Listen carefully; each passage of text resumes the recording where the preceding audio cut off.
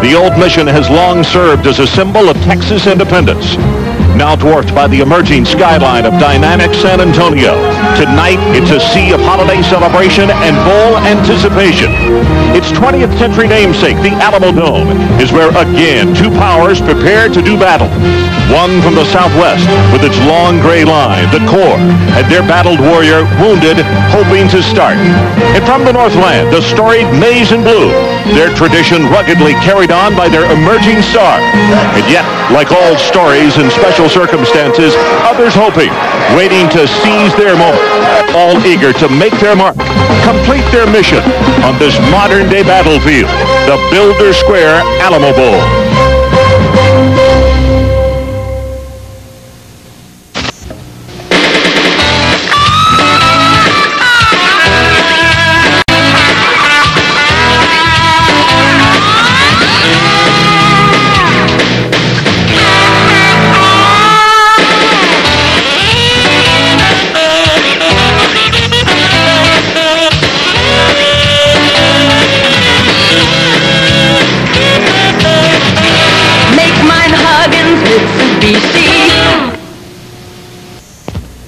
If it seems like the year went by too fast, look at the bright side. The end of the year just got here soon. It's the year-end countdown at your Chevy Geo dealer. With special values right now, like GMAC's Affordable Smart Buy. Get to know Geo Prism for less than you think. What's more, 98% of Prism owners would recommend Prism to a friend. Whoever said time flies when you're having fun must have been driving a Geo. The year-end countdown is going on now at your North Texas Chevy Geo. ESPN's coverage of the Builder Square Alamo Bowl is presented by Builder Square. We'll get you squared away. And in part by Home Box Office and by McDonald's. Have you had your break today?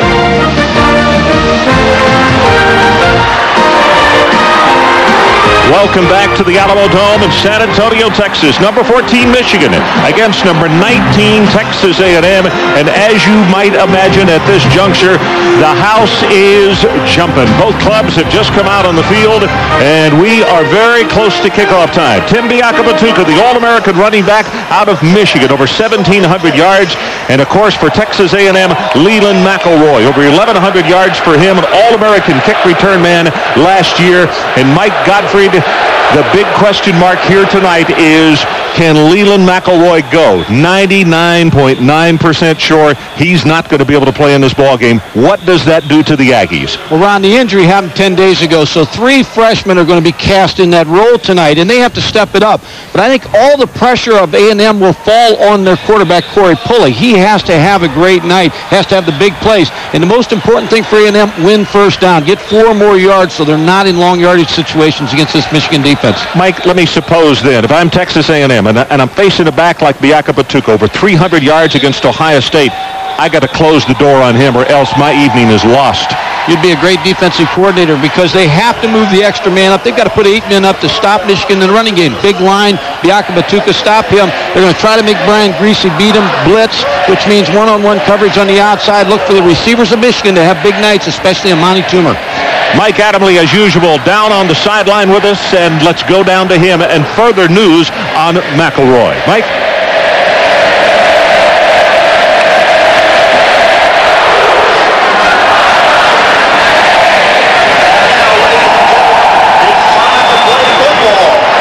So obviously we're having some technical problems with his microphone, and we'll get back to him just as soon as we can because he visited with McElroy as he came back out just a couple of moments ago.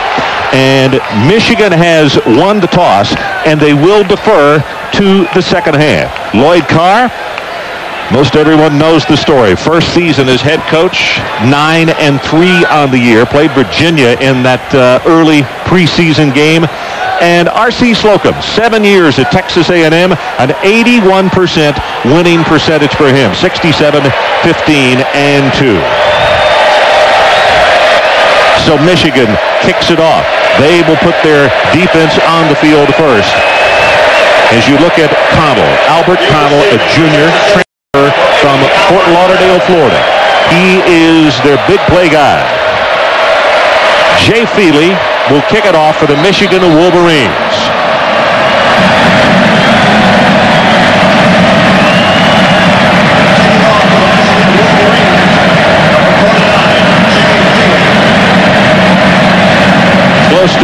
Capacity House of almost 65,000 here tonight, and we're underway. This is Connell from the 5. 10, 15, Wedge in front, almost broke it to the outside, and he's to the 31-yard line. And this answers our question, Mike, as far as starting in this ball game. Leland McElroy on the sidelines, and he won't start anyway. Now, whether they will give him an opportunity to play, we don't know. 13 touchdowns, an average of almost 5 yards a carry for him. Sir Parker, freshman, this time last year, was playing high school football in Los Angeles. Will replace him tonight. Also joining him is DeAndre Hardiman. They roll the pocket on first down. Pass is knocked away, and that is 37 Jared Irons, who got a hand on it to deflect that pass at the 35-yard line. Offensively for Texas A&M, quarterback Corey Pullig, the winningest quarterback in A&M history, but without McElroy, as Mike said, a lot of pressure on him tonight. The wide receivers, good ones. Albert Connell, though, is their go-to guy. Up front with the offensive line, Hunter Goodwin is the best of the group at right tackle, a converted tight end.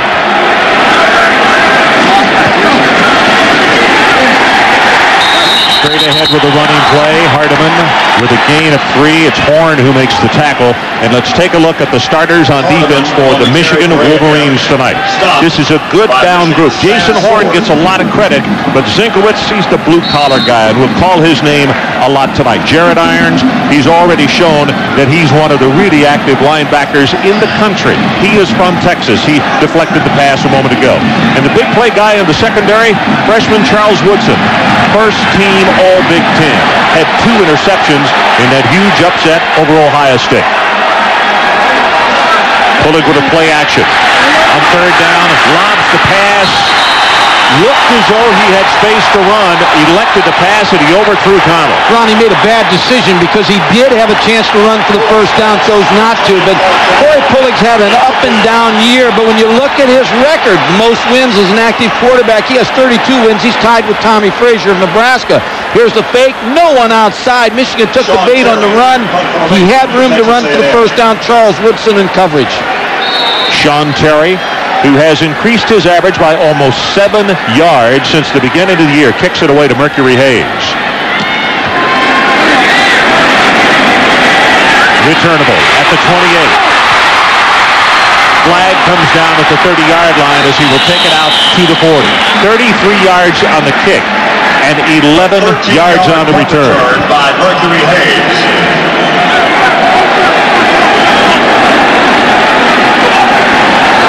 Gives us an opportunity to introduce our officials tonight. That's Mac Jensen.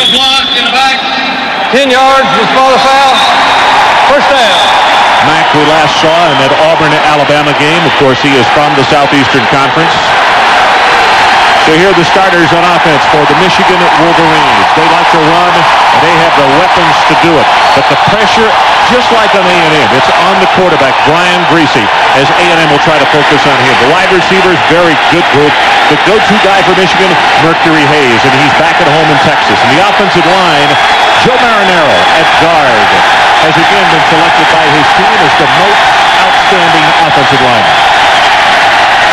Easy with the running play. Bianca Batuka gets attacked at the line of scrimmage, and it's the young man we were about to talk about off the top of the telecast here for the A&M defense, Pat Williams. He's a junior transfer along with Brandon Mitchell. They are the 2 steady performers on that down 3.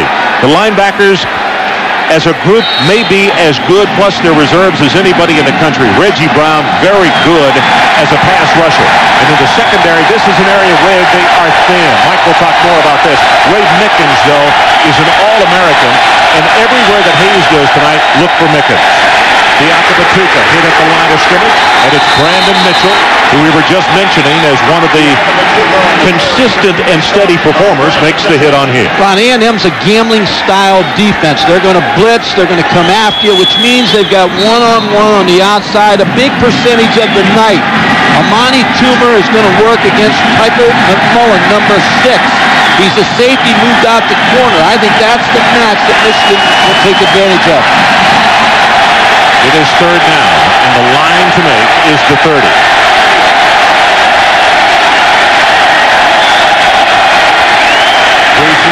throw. Sits comfortably in the pocket. Now he's going to run it. And he will have the first down at the 32-yard line. Larry Walker is there to make the hit. And very interesting, we had similar situations. Greasy chose to run. He picked up his first down, and as a result, they won't have to punt. Well, talking to Kit Cartwright, the quarterback coach for Michigan, he says that Brian Greasy just gets better and better each week, but he handles the mental phase of the game. Here you see him back to pass, but there really is nothing there. Intelligently, pulls the ball down, picks up the first down, keeps the drive alive. From the 31-yard line, opening sequence of the night for the Michigan Wolverines. Boy, Texas A&M crowds with 11 at the line of scrimmage. Biakabatuka hit at the line of scrimmage. He may have won, but Larry Walker was right there with penetration. And, Mike, that is the difference so far. They're getting penetration on a good Michigan. This is ESPN, the total sport coordinator. He said when you watch the Ohio State game, Tim Biakabatuka just got off to a great start, 3 runs, had nearly 90 yards. He said we do not want him to get started tonight. We're going to try to penetrate early, try to keep his confidence down a little bit. Lloyd Carr told me yesterday morning, just before his morning press conference, he said if they put us in a situation where we can't get to our wide receivers, it's a long night for Michigan. Second and long. They fake the reverse. Biakabatuka going to be hit behind the line of scrimmage and dropped at the 24, and it's Reggie Brown, the defensive captain, who's there. Those are not good plays against this A&M defense. It looked like it was a reverse, but when you gamble on a reverse call against a team like Texas A&M, if they're coming and they're blitzing, and they are on this play, you're not going to have time to get this reverse off. You see, they just busted up. Tim Biakabatuka never had a chance to get to the wide receiver to give him the football. Sean Horn, number 21, with a tackle. You could see John Runyon, 69, the all-Big Ten tackle, said he was trying to pull, saying, wait a minute, where are all these people coming from? It looks like a jailbreak. He counted too many players. Greasy sets, good protection. Has his pass underthrown. Toomer is who he wanted, and Mike, I think he saw McMullen playing possum off the ball and therefore threw it away. Well, when Michigan comes back on offense, they need to take advantage, first down, second down, passing downs of taking advantage of what A&M's trying to do to them. A&M's saying, hey, you're not going to run the football against us. We're going to give you a one-on-one on the outside, but we're not going to allow you to run the football. Peristeris waiting for the snap back at the 10-yard line. Ray Mickens is the deep man for the action. End over end, and he signals for the fair catch and makes it at the 44-yard line. So, a stop for the Texas A&M defense as they get a breather on the sideline. We'll be back with more from San Antonio after this. With all its restaurants, cafes, riverboats, it really highlights San Antonio's nightlife. And this time of year, of course, with the holiday season and this bowl game, very, very festive mood. This city has got a young bowl game that is very much on the rise, Mike Godfrey. Good crowd tonight. Michigan A&M people flocking to the city. Smith and Sir Parker, the running backs for the Texas Aggies. And this is Parker. Has 5 yards right up the middle. And let's go down and check in with Mike Adamley. Mike? Well, Ron, a further word on Leland McElroy. Several people who don't believe that he is not going to play tonight are the Michigan defensive coaches, especially defensive coordinator Greg Madison. They figure that if a guy is dressed and suited up, then he's got to play. The old adage, however, that you practice as you play, well, I believe in that too, and I don't think he's going to play tonight, but I did talk to him before the game. He said he's going to be used in a reserve role, so we'll wait and find out. Well, his substitute, Mike, has just taken it for the initial first down of the night. Parker tackled by Clarence Thompson, and he is at the 45-yard line. Very good block by Goodwin, 67. Ron, you dress a player like Leland McElroy for the morale purposes on the sideline, as Mike was talking about. The fact that he can work with these younger backs, the 3 freshmen, he can talk to them about what he sees from the sideline.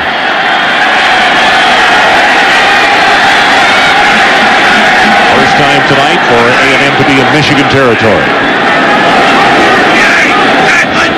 Wolverines show blitz. They stay at home. And it's Parker again, and he will fight his way for 3, maybe 4 yards. William Carr, who we were told just prior to the ball game, is suffering a little bit of a bout with the flu, but he is starting tonight. And this is one of those things.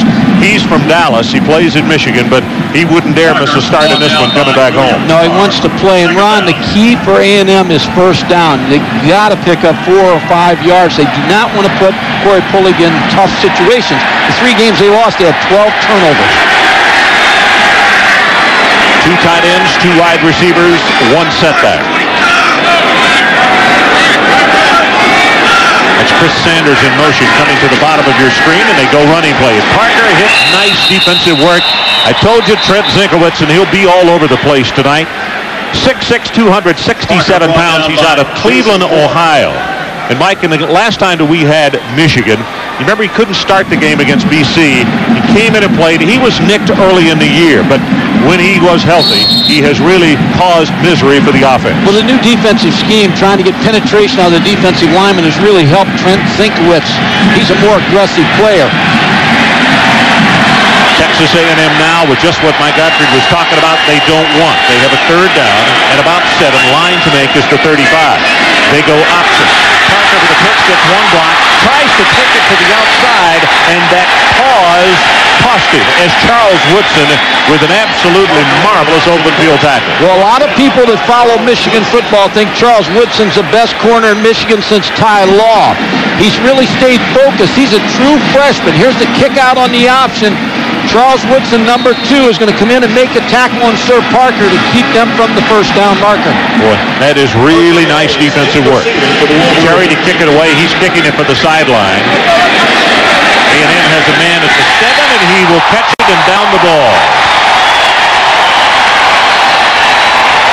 Toya Jones down. We'll take a break as the freshman nails it inside the 10. We'll be right back. Looking for a paint store that covers everything? Get hip to the Square. Builder's Square is your prime source for paint. Starting with Glidden and Dutch Boy brands. With free computer color matching to any shade. Plus specialty brands, stains, and every painting accessory imaginable. There's even advice to make things go smoothly. All at great square deal prices. Builder's Square. We'll get you squared away. Starlight. Starbright. The first star I see. We have quite a defensive struggle going in the early first quarter of this ballgame. Mike, we've talked about the matchups as far as the players are concerned. How about the coaches? Fred Jackson, the offensive coordinator at Michigan, going up against Phil Bennett, defensive coordinator for Texas A&M. They used to be on the same staff at Purdue, so they know each other well. Well, they know each other, and Phil Bennett's saying, hey, I can play man-to-man on the outside, and I'm going to win. Fred Jackson on the other side says, you can't do that. I'm going to win. So tonight, we're going to find out who wins between these 2 coaches. Show blitz, and they come with it. Bianca Batuga fumbles the ball. Texas A&M recovers at the 5-yard line. Nope, Michigan is saying they have it. It is A&M ball, and it's recovered by Reggie Brown. They're a defense that turns the football over. They get a lot of penetration. The A&M defense trying not to let Tim Biakabatuka get started tonight. You're going to see the action here. A little delayed draw to Tim Biakabatuka, but there's no place for him to run. Pat Williams, number 99, knocked the ball away from Tim Biakabatuka. So the Aggies, can they take advantage of the first mistake by either of these ball clubs tonight? Have it at the 5-yard line, and Mike credits special teams in the punt that went dead at the 7-yard line. Big mistake by Michigan on special teams. We'll talk about it here in a second, Ron. And Pullick comes immediately out from under center and calls a timeout. So we'll take it with him. 7:19 left in this opening quarter. We'll be right back. Back to San Antonio. Michigan with the fumble after receiving ball at the 7-yard line. They turn it over at the 5 thanks to a good defensive play by Pat Williams, who caused the fumble. Reggie Brown recovered it, and now the Wolverines need to close the door. Eric Bernard, the freshman, is coming to tailback. He gets the handoff as they try to go left, and the Michigan defense is there to throw him for a 5-yard loss, and it's William Carr. Ron, I want to go back to the special teams play I was talking about. Mercury Hayes was the punt returner, and he allowed Toya Jones, number 5, to catch the football. He had to make an effort to get over by the ball, make the fair catch signal, at least not allow Toya Jones to catch the ball on the fly.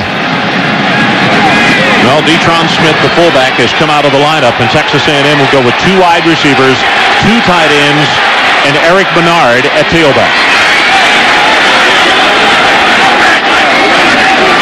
They go to the right with Bernard. Looks for a block. Turns it up at the 5. Touchdown, Texas A&M.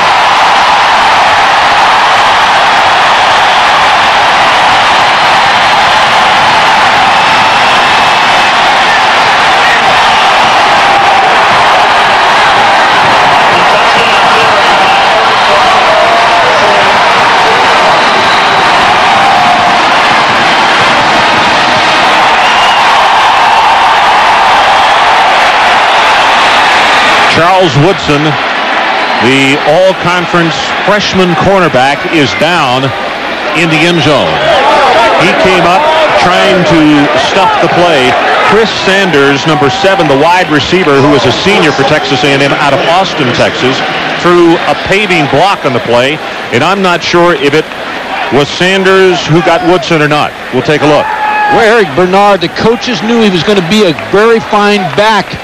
The freshman, number 22, just gets good blocking. Chris Sanders, number 7, there's the block on Woodrow Hankins for the touchdown. But when you talk to the A&M coaches, they talked about Bernard, and one of the benefits is when you go, as you see the block again by Chris Sanders, but when you go to a bowl game, you get those extra practice days, and they felt like Eric Bernard really benefited from the 13 extra practices and just kind of grew into this role at tailback.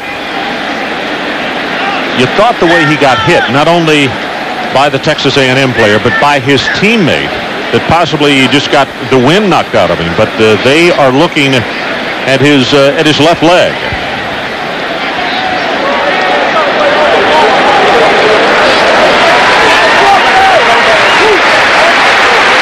The problem for Michigan right now is the fact that they've got to solve the A&M defense, Ron. They're having trouble running against that 8-man front. They've got to open it up a little bit with Brian Grayson. Well, there's Greg Madison on the sideline. We were talking about the coaches and the matchups in this ballgame. Greg used to be at Texas A&M, so he knows the Aggie system very well. He knows A&M. He worked as a defensive linebacker line coach for Bob Davie when Bob Davie was the defensive coordinator now at Notre Dame. He coordinates the defense for Lloyd Carr. Well, I thought there was going to be better news on Woodson. He got up on his own, but now they are helping him off the field. And we'll get a report just as soon as we can. But that youngster, he's out of Fremont, Ohio, Mr. Football, just when he came out of high school last year, and he has really put on a show in Ann Arbor, Michigan. He made first team in that conference your first year. Well, he attended Michigan's camp as a high school junior, and he told the coaches when he attended that camp, he said, I'm coming to Michigan. And he knew as a sophomore in high school he wanted to play defense. Had a lot of skill to be an offensive player, but he wanted to be a corner. This is Kyle Bryant to attempt the extra point from the 10. Stormy Case, reserve quarterback out of Odessa, is holding number 10.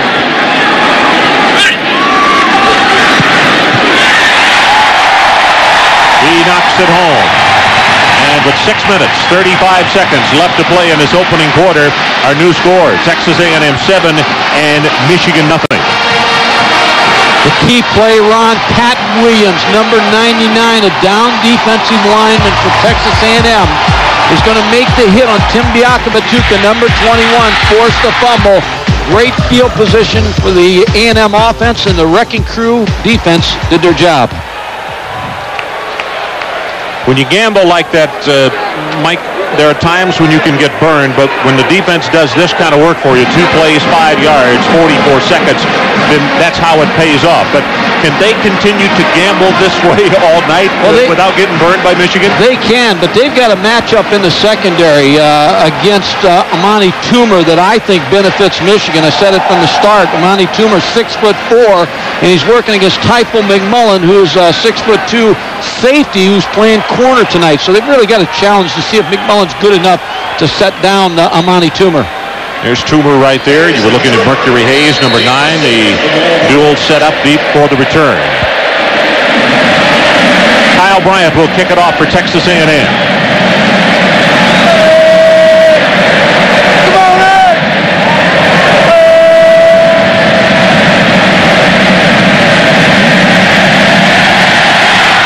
Kick straight away. This is going to Mercury Hayes. 3 yards deep in the end zone. They will scrimmage from the 20. Ron, Turkey Carnival Bowl Week continues tomorrow, 5 o'clock Eastern, with the Bowl Kickoff Show. Then it's LSU and Michigan State in the Poulan Weed Eater Independence Bowl, followed by K-State, Colorado State in the Plymouth Holiday Bowl. On your home for college football, ESPN. You know, Mike, I'm sorry, go ahead and continue. I was saying that Michigan, when the success they had running the football against Ohio State, A&M has watched that tape and really trying to work to stop Tim Biakabatuka tonight. He got off 300-some yards against Ohio State. Bill Bennett said, we're not going to allow him to run the football tonight. I think Texas A&M was offside on this kickoff, and Michigan's going to ask them to do it again. So a kick that went about 5 yards deep in the end zone. The Aggie special teams are regrouping on the sideline, and that's exactly what will happen. We were looking at the promo as we see the deep backs again for Michigan. But the promo on the upcoming bowl games, it's been interesting, like how high scoring the early bowl games have been. Last night, Texas Tech and Air Force, I didn't think they'd ever quit scoring. And this one doesn't figure to be that way with the two good defenses, even though we got a 7-0 lead here early. Too strong a defenses here tonight to allow that kind of scoring game. Lloyd Carr said that one of the reasons that this trip is so important to Michigan is because Texas has become such a hotbed of recruiting for the Wolverines. They've already got 9 kids from the state of Texas on their roster. Here's the kick. About the same distance that it's going to be taken at the 7-yard line. Hayes tries to get to the sideline, and he was tripped up at the 21-yard line. It's 15 on the return.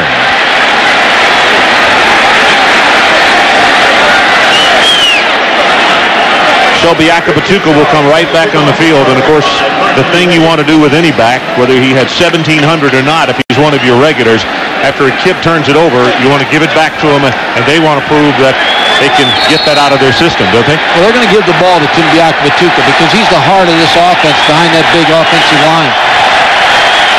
Runyon, Jensen, Payne, Marinero, and Jensen up front. Greasy with play action with a throw on first down and going on top. He's got Toomer, and a flag is down. 2 flags, and it's Tyble McMullen who was out there, and all he was saying was, I'll take the 15 yards. If I don't, you're going to score a touchdown. Well, that's the matchup that you figure that they've got to exploit tonight. I mean, you've got a veteran receiver against a safety that has to move outside because the corner's down and injured. So Typle McMullen, I think he's got his hands full, especially on first downs with Amani Toomer. Made a great move there. Interference, defense, 15-yard penalty, automatic first down. What this will do now is this will set up the underneath passes because all of a sudden Typle McMullen now knows Amani Toomer has great speed. He just ran right by him. And he's locked on, man-to-man outside. There's no help. First down for Michigan at their own 38-yard line. Counter tray. Biakabatuka hit behind the line of scrimmage, and only because of good balance and strength is he able to pick up 1 yard. And a flag is down across the way as Edward Jasper made the stop for the Aggies. And let's go down and check in with Mike Adamle. Mike? Well, Ron and Mike, the word on Charles Woodson, not good for the Michigan defense. Talking to their medical staff, he has sustained some kind of damage to the medial ligament in his left knee. They're not sure the extent of the damage. They're going to take him into the locker room. There are x-ray machines here in the Alamo Dome, but he is definitely out for the remainder of this contest. Boy, that is tough news, not only for Michigan, but for a great kid who has had a wonderful season. And A&M has been called for a personal foul, so now back-to-back 15-yard penalties. And I would imagine R.C. Slocum is saying on the sideline, hey, fellas, we don't need to help them. They're good enough. Chris Lloyd, the lone setback. He collides with his quarterback as another flag comes down, and now here's another one. Reggie Brown makes the stop for Texas A&M. Boy, Brian Greasy and Chris Lloyd just ran together on the handoff. Offside, defense, 5-yard penalty, first down.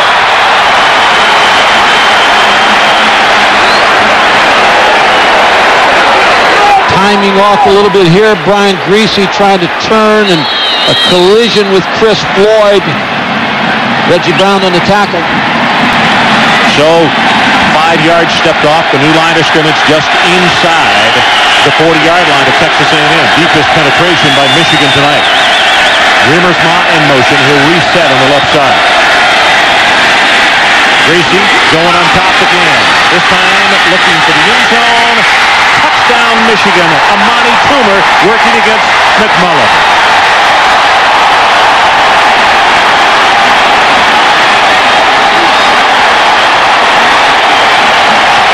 The flag that is down in the end zone is going to be pass interference again. And Mike, you called it straight away just before that last attempt. Not this one, but the one before. Phil Bennett had said, we got some problems in the secondary, and I hope they don't exploit it early. Well, guess what? Yeah, when you blitz, I mean, you have to have corners with mentality that every play, the game's on the line. Amani Toomer's a better receiver than the corner type of McMullen. But now what's going to happen is Phil Bennett's got to say, okay, can I handle Amani Toomer one-on-one, or do I have to pull that eighth guy out? And that's going to open Tim Biakmatuka. Tim Biakmatuka should be happy now because that might open the running game. You can see Ray Mickens, number 24, the All-American corner for Texas A&M on the other side, over talking to McMullen, trying to calm him down. Because it's Donovan Greer who should be playing that position. Injured his ACL. He will have surgery. So obviously he's out of this ballgame tonight. High pass from center. Hamilton does a good job of showing patience and knocks it through, and we're tied with 5:29 left opening quarter. A couple penalties by A&M. One, a smart one by Typhon McMullen because the interference. You see the pressure of Texas A&M's defense. They're saying, hey, we're going to get to the quarterback before he throws it. Good pass protection. Brian Greasy really protected well. He has the one-on-one Amani Toomer on the outside. Just a street route running by Typhon McMullen. And then there's the interference that Ron called. Touchdown, Michigan. That opens up the short passing game that they want to throw out there with Toomer against McMullen. Phil Bennett has some questions to answer now. So Toomer comes up with the touchdown. Michigan is on the board, and we are tied. As we take a look at the scoring drive, only 2 plays, 77 yards, and 35 yards in penalties by Texas A&M. Michigan, but those 3 penalties for that distance is almost the same as a turnover. You almost look at it as evening up. Yeah. Except that you cannot give a team the ball on the 7-yard line as Michigan gave A&M's offense. They have to make A&M's offense work.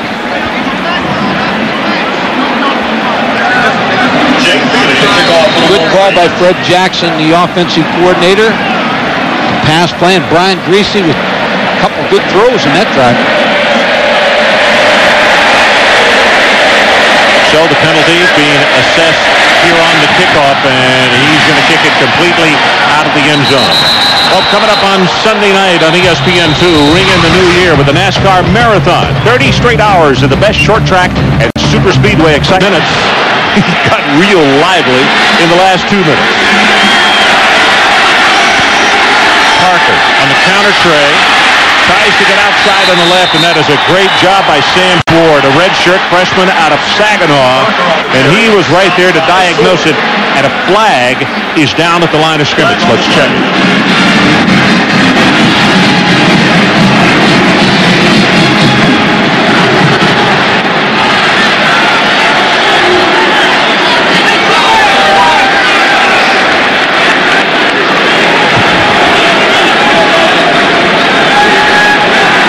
Dead ball, personal foul, against the defense, 15 yards, automatic first down.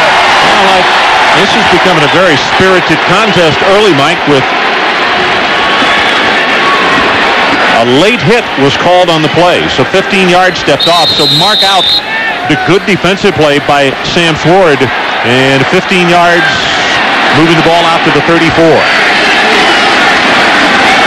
They fake the counter tray this time, and Pullock throws it complete. Oh, what a hit at the 41. Spiller maintained his balance. How, I don't have any idea, because Clarence Thomas almost knocked him out of Bexar County. Clarence Thompson with a big hit. I'm not sure he wasn't out of bounds, but they didn't call it after he was spinning around there a little bit. Clarence Thompson, number 17, who told his father, who was a real big Michigan fan, he grew up in Detroit, Martin Luther King High School, he said he wasn't going to Michigan, decided to go to Oklahoma, but then his dad had him reconsider. I think he was out of bounds there, and that spin move. It did.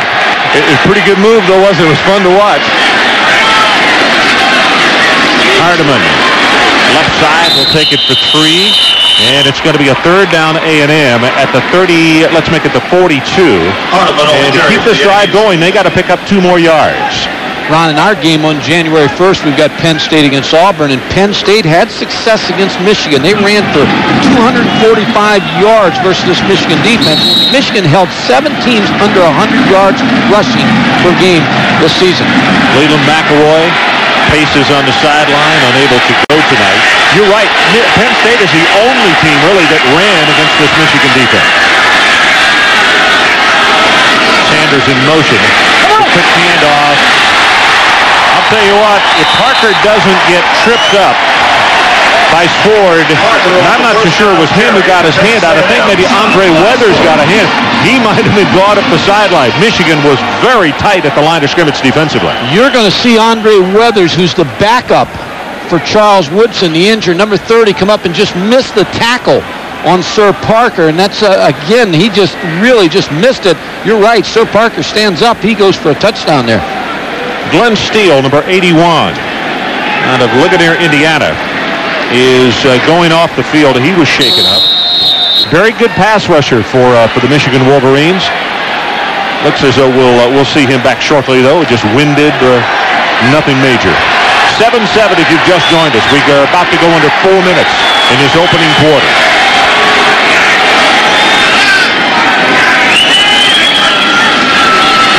Counter tray, back into the boundary. Parker looking for a spot to run, and he's going to be stopped after a gain of 5. Woodrow Hankins holding on to him. And a flag has gone down at the point of the tackle. Let's see what that is about. This could be another late hit by Michigan.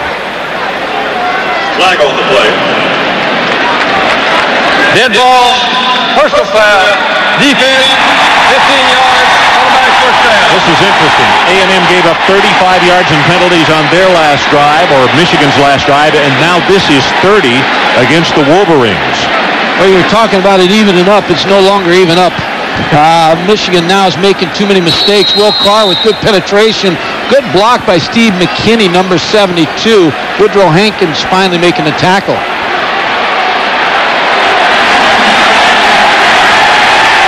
Eric Bernard checks in a tailback. Here comes that counter play again.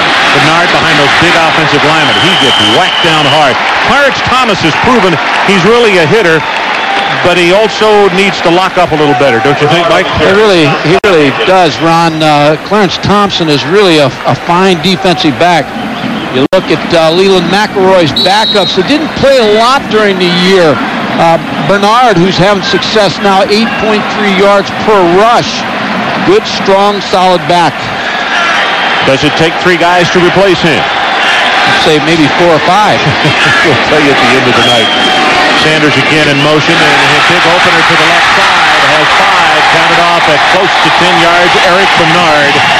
Mike, to me, the interesting thing about Bernard, Hardeman, and Parker this time last year, all 3 of these kids were playing high school football. Well, you know, the way the scholarship situation is now, freshmen have to play right away in a lot of schools. And you talk about the end of the season, the timing. We've been through probably 17 weeks of football, so they're no longer freshmen now. They're upperclassmen in knowing what they want in Texas A&M's offensive scheme. And for more on that, let's check downstairs with Mike Adamley. Mike? Well, you know, Texas A&M's 1995 recruiting class was, again, rated one of the best in the country, and those 3 freshman tailbacks are part of the reason Parker was rated the number 2 back in the state of California. Hardiman was considered the best prep runner in Texas, and Eric Bernard was the top tailback from Tulsa, Oklahoma. So that's pretty impressive. They're not ordinary high school kids. All run 4.4 40. They got great speed, but they don't exactly have Leland McElroy's warp speed, but they are terrific prospects. You know, that's a good point. Leland has been clocked at 4.3. Some people say below that. As you look at Rashid Simmons, that's the reason for the delay. He was shaken up, but obviously okay as he goes off the field under his own power.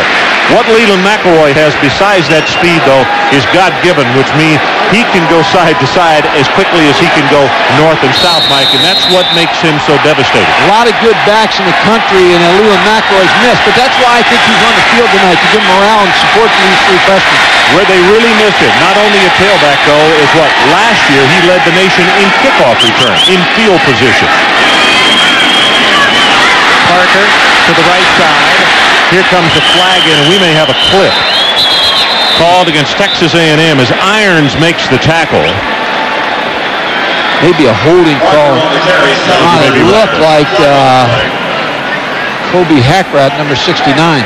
Holding, offense, 10 yards, as far as foul, first down. Well, that's it. So Texas A&M enjoying prosperity, and then they kind of aim that gun at their own foot, and they take a walk back.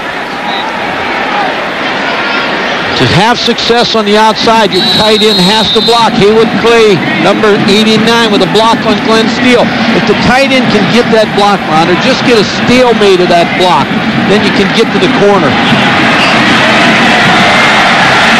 Well, look at the penalties already. 6 against A&M, 3 against Michigan. Makes the run, wants to throw, goes to the end zone, and he just threw it into coverage, and it was intercepted out of the end zone. Hankins came up with the ball, and Pullig is very, very fortunate because he just threw it into coverage. William Carr was all over it. And he's been doing relatively well as far as throwing the football. Coming in this game round, he's had 134 attempts without an interception. Got a little lucky here. William Carr, the Texan, put pressure on Corey Pullig, and the ball is just up for Connell, number 80, but good coverage. Good throw. Hankins just ran out of room. Chuck Winters, 35, safety in good shape.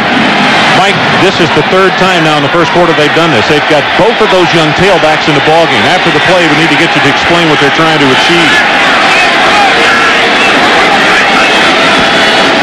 Hardiman this time. Left side.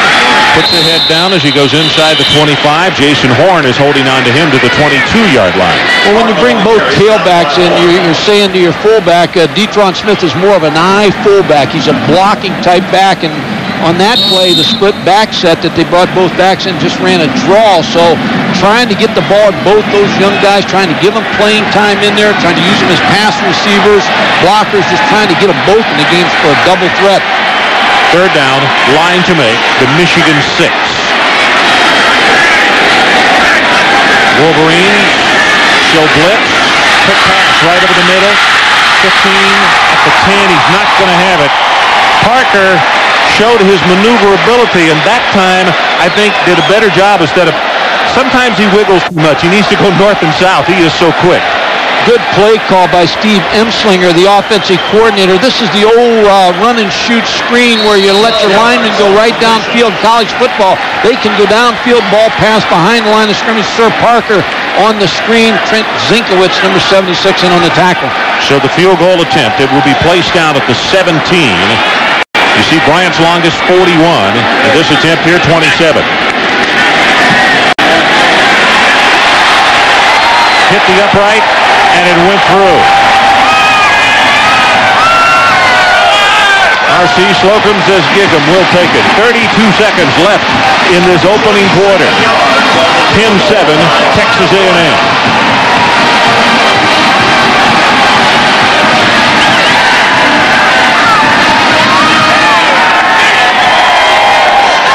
Well, here it is again. Watch it hit this upright. I mean, he hits it pretty squarely, but he hits it on the inside. And Karam, in the stats and in tomorrow's newspapers, you see the body English by Bryant, is it'll look like it was just right down the heart. Called it all the way around, off the scoreboard, off the side, and then goal post right in. Reminded those days in the front yard, huh? 10-7. Texas A&M leading over Michigan.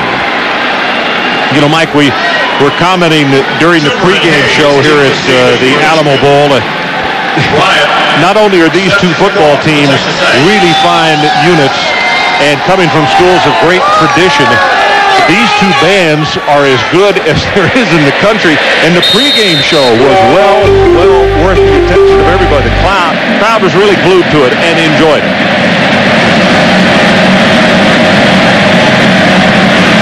Toomer and Hayes again, back at a dual safety for Michigan.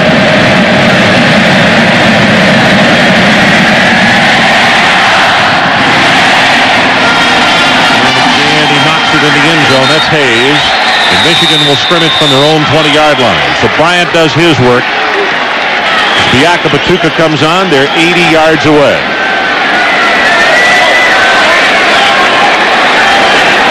Well, he had a fast start against Ohio State.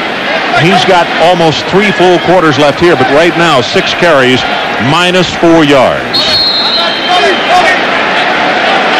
Born in Zaire, large family, and his father came to Montreal to work on his doctorate in philosophy. He came to the Michigan football camp, and that's how they found out about him.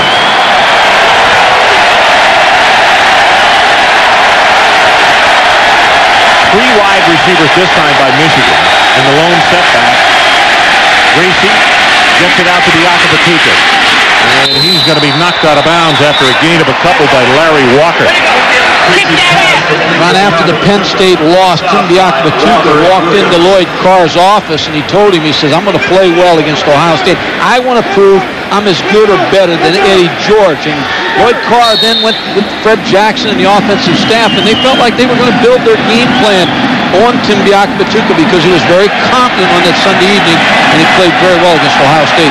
313 yards. Unbelievable. Second down. About 8. Here he comes to the near sideline. Looks for a block, and this time he finds a little crease, and that's all he needs. Out close to the 30 as that win will make the stop on him. Michigan spent a lot of time looking at the Texas A&M tape.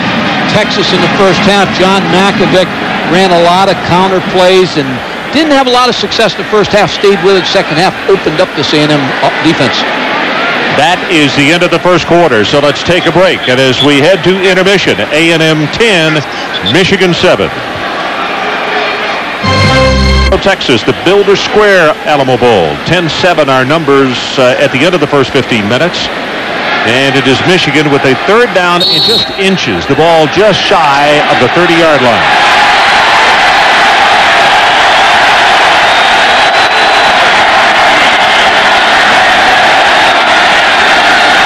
Greasy straight ahead with the quarterback sneak.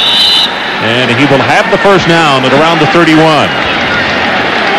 Greasy on the heel. First down, Wolverines. Brian Greasy came to Michigan as a walk-on. Purdue and a lot of other schools tried to give him a scholarship, but he wanted to go to Michigan. In about the third week there at school and practice, Lloyd Carr rewarded him with a scholarship. And right at the end of spring practice, they were even at the quarterback position. Scott Dreisbach and Brian Greasy. Scott Dreisbach got the start. Brian Greasy, of course, now replacing the injured Dreisbach. So they'll have a battle again come spring if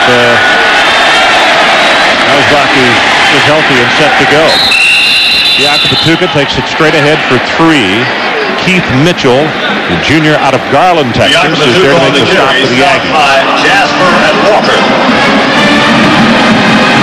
What has Bill Bennett changed to keep Michigan from trying to go up on top with a mismatch again, Mike? Well, they still have it outside. Most of the time, Ray Mickens, number 24, is on Mercury Hayes, and he's the best corner for Texas A&M. McMullen, number 6, is still working against Amani Toomer. And they line it back into the short side of the field, and with that, Mark Campbell, at tight end, did not get on the field in time. They didn't want a delay penalty, so we'll take the timeout with them. 14:02 left until halftime. We'll be right back.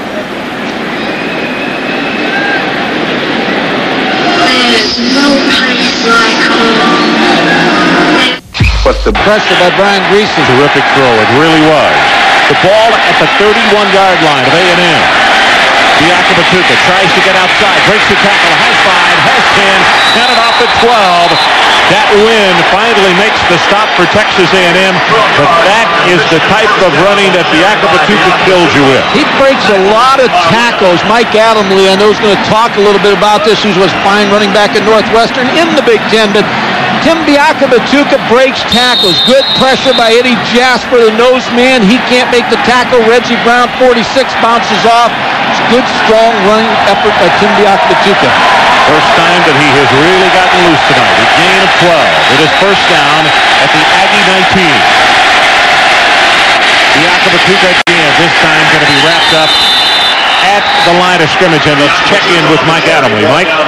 Yeah, you know, yesterday, Ron and Mike, I was talking to a couple of former Michigan greats, running back Fritz Seifert and also tight end Jim Manage. They said that in all their years at Michigan and Washington playing there, they had never seen a performance quite like that.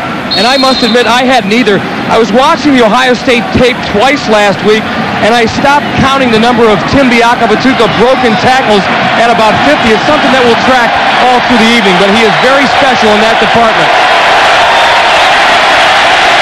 Second down at 11. He actually lost one of the last play. Campbell in motion. Blitz from the outside. Greasy loses the football. That's alive. And I think Michigan has recovered at the 26-yard line. Larry Walker is the man who took him down. When you especially get inside the 30-yard line against A&M, you better make sure your protection's going to hold up, because they're going to bring the kitchen sink after your quarterback. Brian Greasy trying to set up here, never has a chance. Too much pressure. Larry Walker, 32. Reggie Brown, 46, hitting the quarterback before he can throw. Michigan extremely fortunate to get that football back. Texas A&M has made a switch, too. They're putting Ray Mickens on the Monty Tuma. That now means Mercury Hayes is against McMullen. Third down. They need running play. Biakabatuka runs over his own man. 20 at the 15 and down to the 11-yard line, and Michigan got away with the tackle on Ray Mickens. Mickens is running to the official. He got tackled by Amani Toomer at the 25-yard line. Well, I don't know if he got tackled, but he was knocked down by Amani Toomer, and that allowed Tim Biakabatuka to get outside. Once your corner's down in the support, R.C. Slocum is really complaining about it, Ron. But you're going to see Tim Biakabatuka get outside. You can't see Toomer on that play. Block Ray Mickens.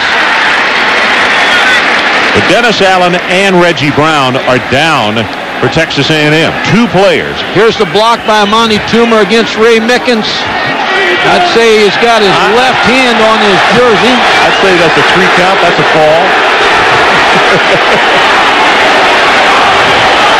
Here's the injury to Reggie Brown, number 46. Got taken out by his own teammate. Phil Bennett looking on. It is fourth down for Michigan. Meanwhile, the line of scrimmage is the 11-yard line, and they need the 9. They have not made any move for the special team, right? Injured player for Texas A&M.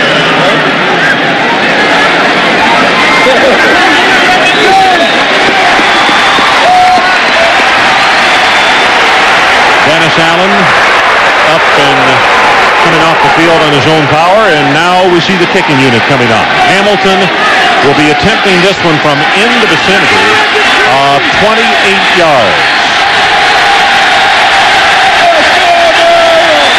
Rimmersma is the holder.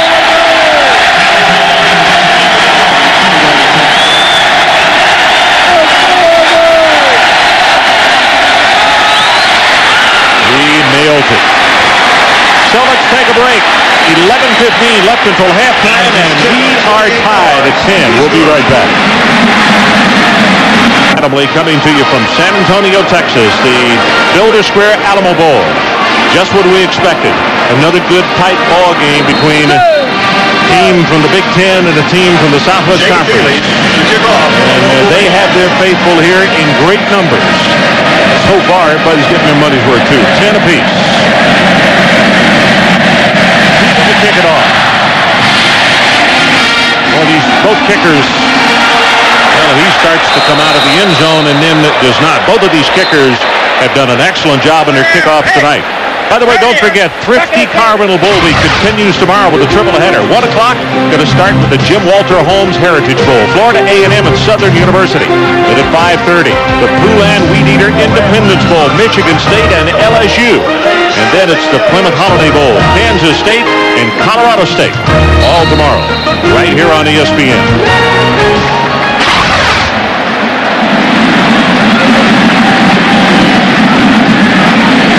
R.C. Slocum probably saying to his young wide receiver, Connell, you gave me heart failure when you started to come out of the end zone 5 yards deep, because Michigan is an excellent cover team on their special teams. Bernard, he gets tattooed by David Bowens at the line of scrimmage. David is a freshman out of Pontiac, Michigan, 6'3", 228.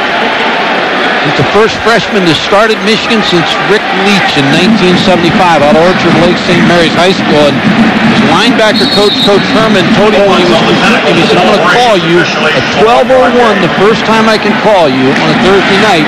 And that impressed him so much, he said, I'm going to Michigan. If you think that much of me. But he probably made about 10 other calls at 12:01 too.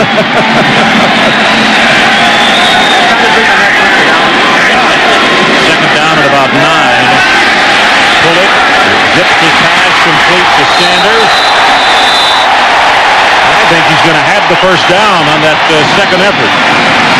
Reminding you, if you have just joined us on the telecast, Charles Woodson, the freshman sensation for Michigan, injured in the first quarter. The injury was to his knee, and he had to be carted off the field. We don't expect to see him back tonight, which means if you see a number 30, Andre Weathers, he is the man replacing him. Andre is a freshman out of Flint, Michigan.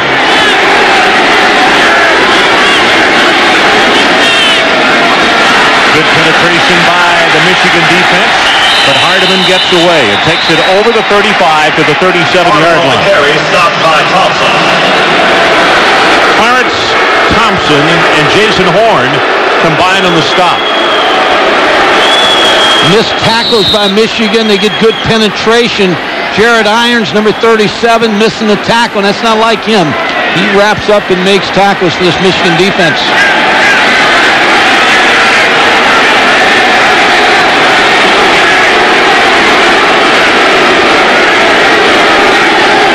Sanders in motion, but it's Bernard on the handoff. That's a good open field stop. 96, William Carr comes over to make the tackle. Interesting you talk about Irons. He was one of the guests of the players that we interviewed yesterday at the luncheon. And, of course, he's coming back home to play. Grew up in the Woodlands, Texas, which is just north of Houston. He said he didn't know how many people were coming over as far as carloads from the Woodlands to see him play. But he went to McCullough High School there. And, of course, his dad was a great player in the National Football League. And when he was asked yesterday about the pros, he said, I'm just a junior. I don't want to think or talk about that right now. But don't you know that the Michigan people hope he maintains that way of thinking? Harper at a tailback. He'll get the handoff. And a tough 1 yard, and that's about it, as Jason Horn makes the stop. Ron, to add to that Jared Irons thing, after his first year, he was thinking about leaving and going to Texas A&M of all places. And he was riding in his car with his mom and dad, and he's telling him, I think I'm going to leave. And his dad told him, he said, I agree with you. If you're not going to play as a freshman, maybe you need to think about leaving. But his mom said, hey, Lord has you here in Michigan for a purpose and a reason you'll stand. So Mom won out, and he's now the captain of this Michigan football team. So a nice story. Yep, and it really is. They just have stopped Texas A&M by inches. R.C. Slocum can't take a chance this deep in his own territory, so Sean Terry, who's on to kick it away for the Aggies. Oh, this is his best kick of the night. All the way back to the 9-yard line. Mercury Hayes spins, gets away from one, and now he's going to be tackled at the 8-yard line. 51 yards in the kick and 1 on the return, and it's Marcus Ray who got down there to bring him down. 50 yards on the punt.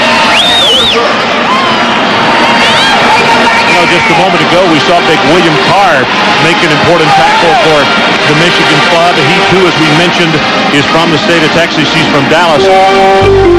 His head coach says that they had to have a heart-to-heart. In fact, it was Carr who said, probably he has helped me out a bunch because He said, I get a little wild from time to time. And one of the first things that Lloyd Carr did when he took over as head coach is Carr went into his office and he told him he was going to have to abide by the straight and narrow or he was out of there. Obviously, he has done what his head coach asked him to do. Batuka. 12, maybe the 13-yard line. Brandon Mitchell is there defensively for Texas A&M. Amani Toomer's had his way the first half, but now they've moved over Ray Mickens, who's 5'8", working against Amani Toomer. And when Phil Bennett told Ray Mickens he was going to line him up on Mercury Hayes, he was disappointed. He said, give me Amani Toomer. I want the best. He said, don't be worrying about my size. I'll stand in there with him.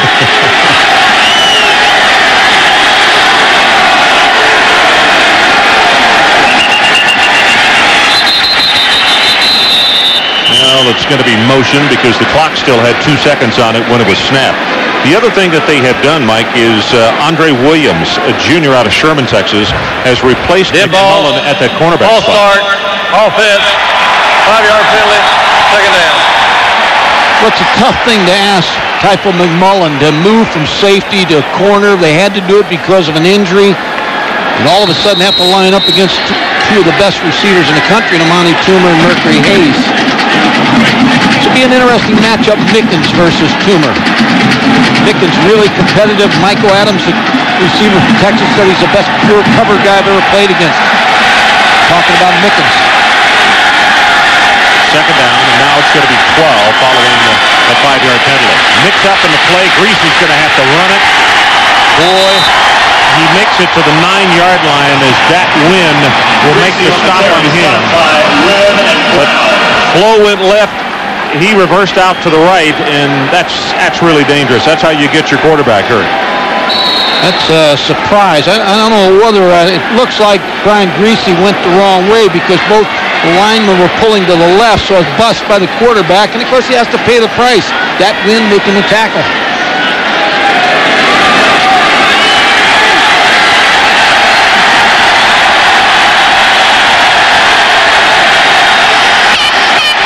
You see those middle backers creeping up, and here they come.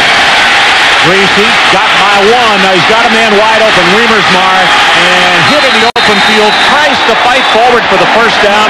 And Mike, he's 6'6", but I think he needed to be about 6'8" because that's how much he missed it. He's a basketball player, but Shun Horn, really number 21, stayed with this play and made that tackle and saved the first down.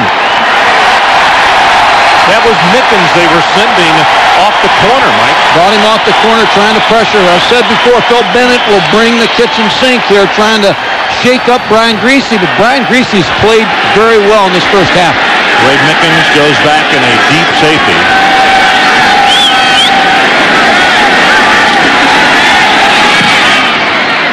This is a returnable kick. Line drive to the 46. Gets by 1, 2, 3. He's off and running. Needs one block. And Michigan will double team him at the 28. It's Mark Campbell who gets the stop. 36 on the return on the kick. And 27 on the return. And that's what happens when you line drive kick it. Well, you talk about big plays. Shun Horn, number 21, the defensive back, keeping Michigan from getting that first down, turning field position in A&M's favor. Ray Mickens on the return. You always like your punt returner to make the first one miss, get to the wall. Ray Mickens gets good blocking, gets inside the 30-yard line. Great field position.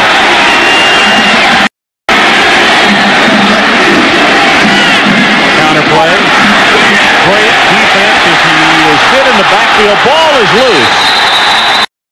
Michigan covered at the 28-yard line.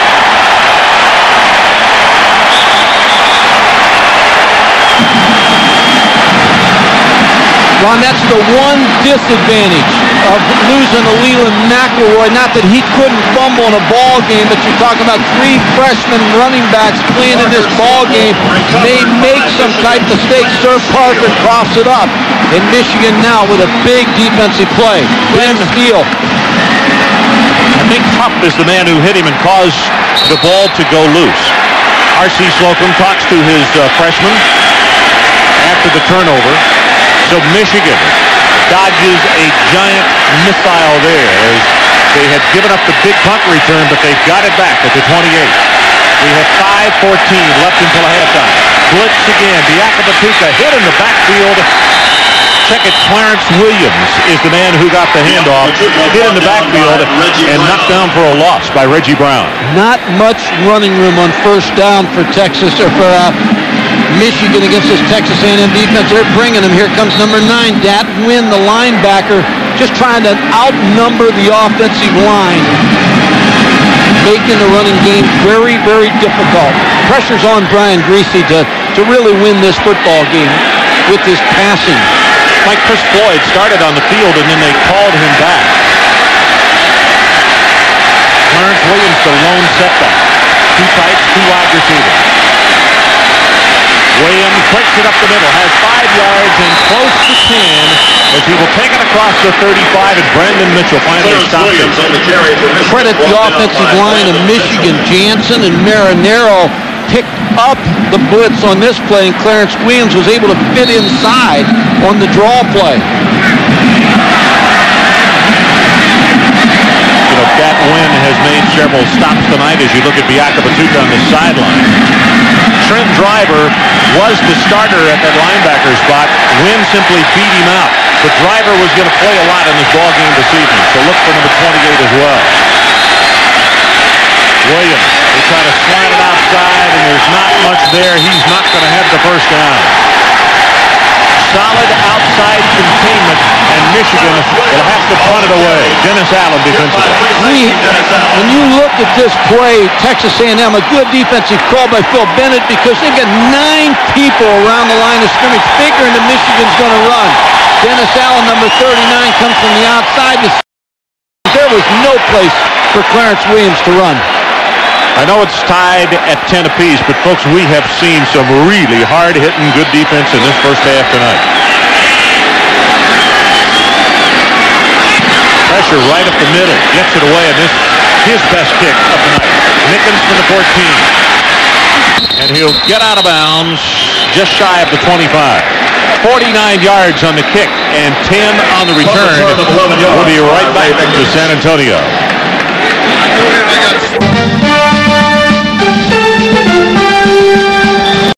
Builder Square Alamo Bowl, San Antonio, Texas. About 500 yards from here, the famous landmark, the Alamo. And here inside the dome, not quite filled, but close to 65,000 on hand. Eric Bernard has come to the tailback, replacing Sir Parker. Quick screen out in the flat. Got a blocker in front. That's Connell. And let's go downstairs and check with Mike Adamley. Mike. What makes a good football player, Ron? Well, intelligence, toughness, and genetics doesn't hurt either.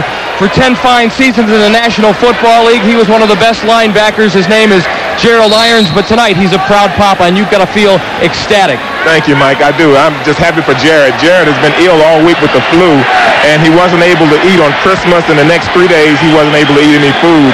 But we came here on Christmas morning. We spent the day with him, and we sort of nursed him back to health, if you will. And today he came to play as always, and he's having a fine game tonight. Better football player than you? Well, I tell you, he had better be. All 3 of my boys have the potential to be. And the good thing about it as a parent, I'm glad that they all listen to me when I give them instruction and we work out together. So it's a joy being their father, and we have 3 great kids. Thanks for joining us. And I know your other son, Grant, is up there. Ron and Mike, he is 6'6" tall and just a junior. And Gerald says he's a Michigan man as well. Yeah, I tell you, he's looking at a lot of different schools, but Michigan has a special place in his heart. Okay. Happy holidays.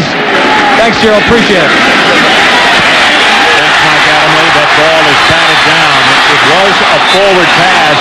And just as we talk about the Irons family, it was Jared who knocked it down. It's a proud father. Should be. Should be. And his young man, along with Corey Pullick and Reggie Brown, were the youngsters who were on stage yesterday, and they really handled themselves extremely well. Jared Irons just running through the block of Chris Ruman, number 76, to deflect that football. Well, that's what Gerald said. We all work out together. He looks like he's still working out. His dad looks like he can play right now. That's what I'm saying. He looks like he works out with Parker and Hardeman in the backfield. Second down and 10. Michigan shows corner blitz, and here they come. And they throw the middle screen column, and that's the right call for what Michigan had going. And Connell will take it for the first down almost at midfield. Losing Leland McElroy tonight, Texas A&M's offensive coordinator Steve Emslinger has just done a great job of moving this ball against this Michigan defense. He's kept Michigan off balance. Good call here, the corner blitz, and he throws the screen to Albert Connell, number 80, and picks up good blocks in the first down. King makes the stop. Michigan has called a timeout, so we'll take it with him. 1:49 left until halftime. We'll be right back. A new source of savings arrives out of the blue. Launching a new alliance between Western Pacific Airlines and Thrifty Car Rental will bring more of what travelers want above all, low rates, making Thrifty and Western Pacific birds of a feather. For car rental reservations, call your professional travel agent or 1-800-4CARS. Your neighborhood Thrifty Car Rental. Historically, Michigan locked up at 10 apiece just before halftime. Steve Emslinger is the offensive coordinator for Texas A&M. And one of the things, Mike, Albert Connell, I mentioned in the intro tonight of the players, he's their go-to guy, and he's their big play man. It almost took them 27 and a half minutes to find out how to get him the football, but they got to, don't they? I tell you, they have to get him the ball, but I tell you, this has been a magnificent game plan against a very good defense here in the first half. Bullock, ball is tipped, and it is caught, unbelievably so, by Parker. And boy, he tried to put touch on that ball, and he had pressure in his face from Rashid Simmons. That very dangerous because it could have been intercepted. Lucky for Corey Pulig that it wasn't picked off. Jason Horn, number 94, deflects it. Sir Parker stayed with the ball to make the reception. Michigan shows blitz, and here they come. Pulig, lucky that he was rolling the pocket, had a man wide open and just overthrew Aaron Alamo. See, talk about good game plans, and Steve Emslinger knows Michigan likes to come off the short side of the field with the corner blitz. So what does he do? He calls a roll out to the right. Now, it was a good call because he was able to get Corey Pulig. If he was staying back in the pocket, he'd got hit and maybe fumbled, but a nice call again, expecting Michigan to do just what they did. Everything worked except Corey let it fly on him a little bit. Bad snap, started the play, busted from the beginning. Third down. They need the Michigan 41. 1:17 left until halftime. Corner blitz on the other side. Pass over the middle. It is caught by Sanders. Sanders in double traffic brought it down. DeAndre Hardiman, the freshman back, made a good block. You're going to see Sanders go right down the middle against two deep coverage. Corey Pulig right on the money. And Mike immediately, free safety Chuck Winters, number 35, went running off the field. He was injured on that midair collision. Good throw by Corey Pulig. There wasn't a lot of room to fit that ball in, but he did fit it in. As the Builders Square Alamo Bowl would like to thank today's sponsors. So we'll get a report on Winters, but he went running right off the field. And we'll check more on him. Let's check in with Mike Tirico. Mike. Okay, Ron, our college football studio for Bowl Week, as everyone knows, is in Tempe, site of the national championship game. Coming up at halftime, we'll have baseball news. Rains moving from Chicago to New York. We'll have the details on that. Chris Doring and Danny Werfel, the Gator Great Combo, join us live here at our set, and we'll preview some of the other bowl games. Chris, Lee, and Craig join me for the New Dodge halftime report in a little bit. See you then, Ron. Okay, Michael, we appreciate it. Down here in San Antonio, it has been a great week. A lot of folks from Michigan and a lot of people from Texas A&M journeying in the last few days. And I was handed this just before we kicked off tonight, that the temperature here in the Alamo Dome or outside was like mid-60s, and I was told it was sunny and 29 in Ann Arbor late this afternoon. Spring day back in Michigan.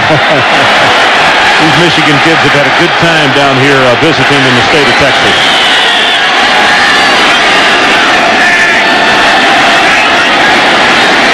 First down, they roll the pocket, shovel pass right up the middle. That's Parker, and he will take it to the 20-yard line. Now we have to keep an eye on the clock. 103, 102, and a marking down.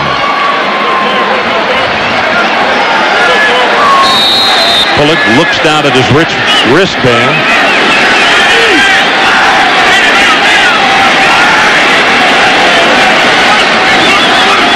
Going for the end zone. Got a man there and knocked away, and he just floated it too much.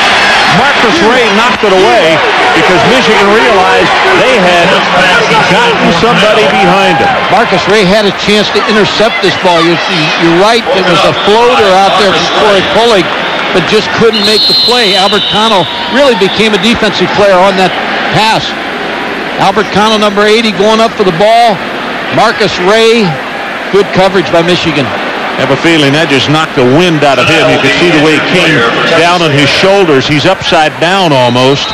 Gets bumped in the back of the head, but then goes down hard. Well, coming up later tonight on ESPN, the Rainbow Classic continues from Honolulu, Hawaii with number 1 Massachusetts. And, of course, that means Marcus Camby and company against the Wolfpack of NC State. Syracuse and Rhode Island have already advanced to the semis with victories yesterday. We'll have both semifinals for you tomorrow night beginning at 10 on ESPN2, plus the final on Sunday on ESPN. You know, Ron, when you look at, since we have a break here, you look at college basketball, I think the college basketball coaches are rewarded for tough schedules because of the computer rankings and the tournament at the end of the year.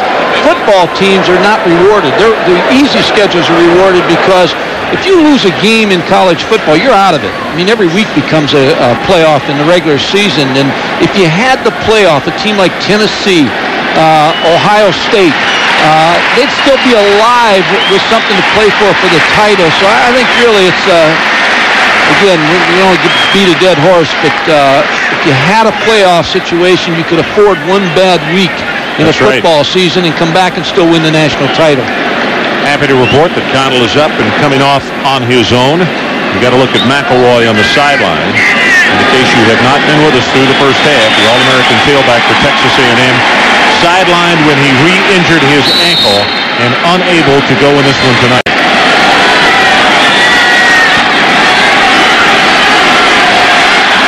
So with his third down, Texas A&M. They need the ball to the 16-yard line for a first down. We have 41 seconds left till halftime. Pressure from Michigan, loses the ball, and the big thing about that play is the fact that they just took him out of field goal range. David Bowen. David Bowen's the freshman starter from Orchard Lake St. Mary's High School, made the play. He was not fooled by the misdirection play by Corey Pullick. You know, I may have spoken too quickly because when I look back at my notes, Kyle Bryant does have a 61-yard field goal to his credit.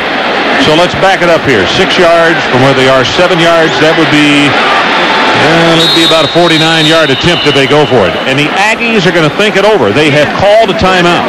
I think they'll go for the field goal, Ron. I think what R.C. Slocum is going to do one of two things. He let the clock run down to 4 seconds so that if there is something happens on this play, Michigan doesn't have any time. So you're either going to kick the field goal or throw the ball to the end zone, one of the two plays. Corey Pullick lost that football for a second, and it bounced, a true bounce, right back up into his hands. The new Dodge halftime report with Mike Tirico, Lee Corso, and Craig James from the Fiesta Bowl in Tempe.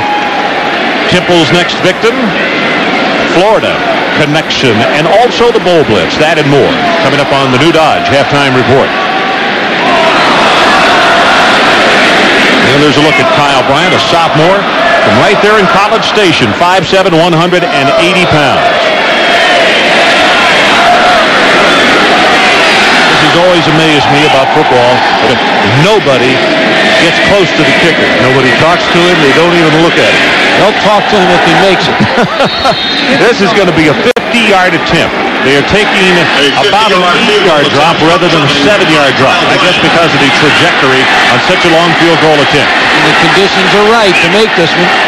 Ball is down, and he has the distance. He got it with about 8 or 10 yards to spare.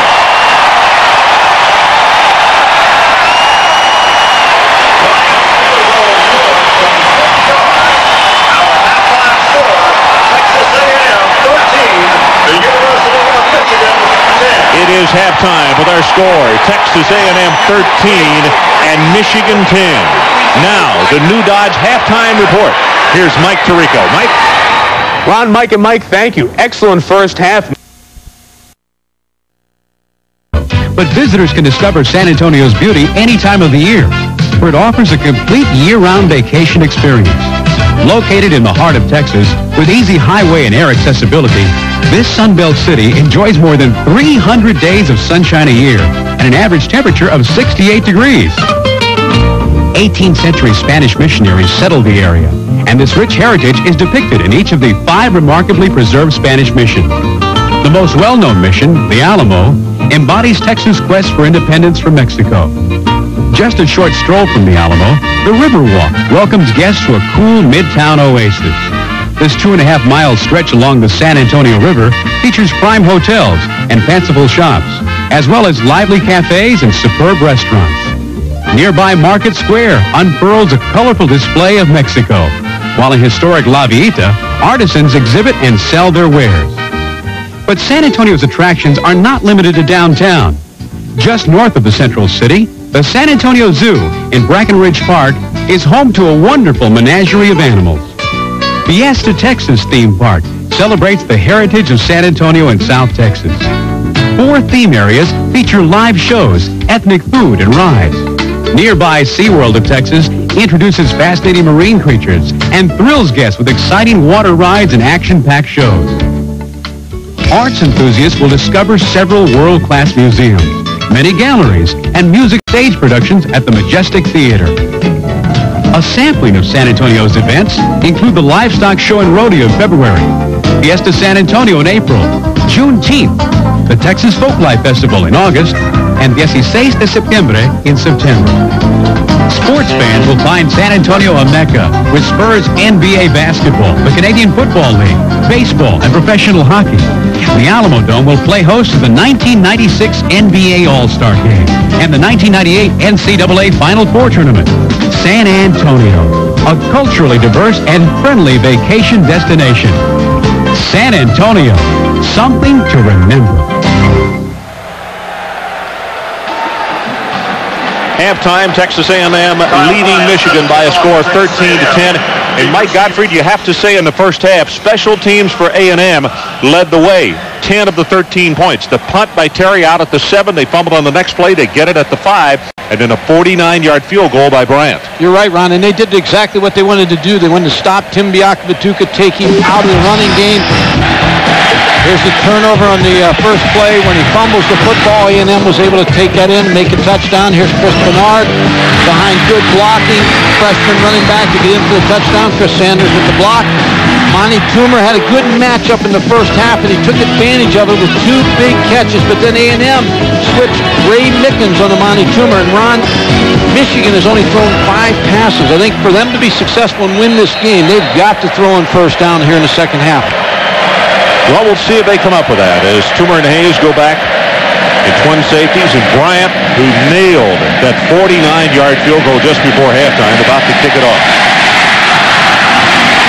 Squiver this time. Mercury Hayes from the 2. Waits for his blockers. 20, 25. Take a look at the stats from the first half, and Mike, as even as this ball game is, so are the stats. It shows you how very close that these two teams have played in the first half. Now, A&M with a wider margin as far as number of plays, but when you look at yardage, 47 and 66 rushing, 89 and 72, which comes out to a total of only 2 yards different, 138 and 136. 2 most important stats there. A&M's field position starting on the 44, and the turnover, they turned into 7 points. There's going to be a turnover in this quarter, Rod. Third quarter, fourth quarter, it's going to turn this game all around either way. Play action as a flag goes down, and he's looking for Mercury Hayes. Couldn't hold on. Looked as though it went right through his arms. And now let's go back to the line of scrimmage and see what the flag is about. There was Andre Williams on the cover. It's on A&M. Offside, defense, 5-yard penalty, previous spot, first down. I like the call on first down, Ron, because they're throwing the ball and throwing deep. Now they're working Mercury Hayes against the other corner, Andre Williams. But that shows you the tremendous respect they have for Ray Mickens. They're going away from Amani Toomer. Once they made that switch of Ray Mickens on Amani Toomer, he's completely taken him out of the football game. Ty Streets has come in the ballgame, and Hayes gets a breather after that long run. He's number 86. Yakabatuka runs into his own blocker. You can see him fighting his way close to the 35, which is almost first down land. Reggie Brown and Shunhorn combining in the stop for A&M, and it'll be second down and short. You know, Ron, you think the question a lot of people may think as you look at Tim Yakabatuka's stats tonight, 34 yards, why isn't Michigan throwing the ball a little bit more? There's a protection question, too. You don't want to get Brian Greasy hit in the back and he fumbles the football, and then all of a sudden A&M's got 7 points. So that's the concern they have against this A&M defense. Second and short, play action. They're going to throw this one. Near side, has it complete. It's Mercury Hayes out across the 45 to the 48-yard line. I'm impressed with Brian Greasy tonight. He's on the money again to Mercury Hayes. Mercury Hayes makes this reception. Good call here, short yardage by Fred Jackson, throwing the ball outside a little bit more. Good blocking. Mercury Hayes with a good route in front of Andre Williams. So it looks like they're going to try to pick on Andre Williams, number 26, the corner away from Ray Mickens. Second half with Mercury Hayes. 14 yards on that play. Steps up into the pocket, and he just overthrows this one by a great distance. Toomer's the man that he wanted. And now here comes the flag. And that, well, we'll wait and see. Could not have been a catchable ball unless they're going to call holding. That could be the call against Ray Mickens. For Toomer, flag on the play.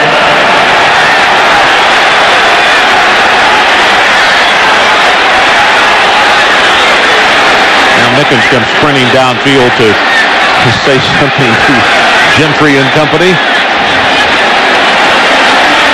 That ball was overthrown by 15 yards, so holding was the only thing you could suspect. Now he's putting the flag in his hand. That's a no flag. The flag. The ball was untouchable. Look at that.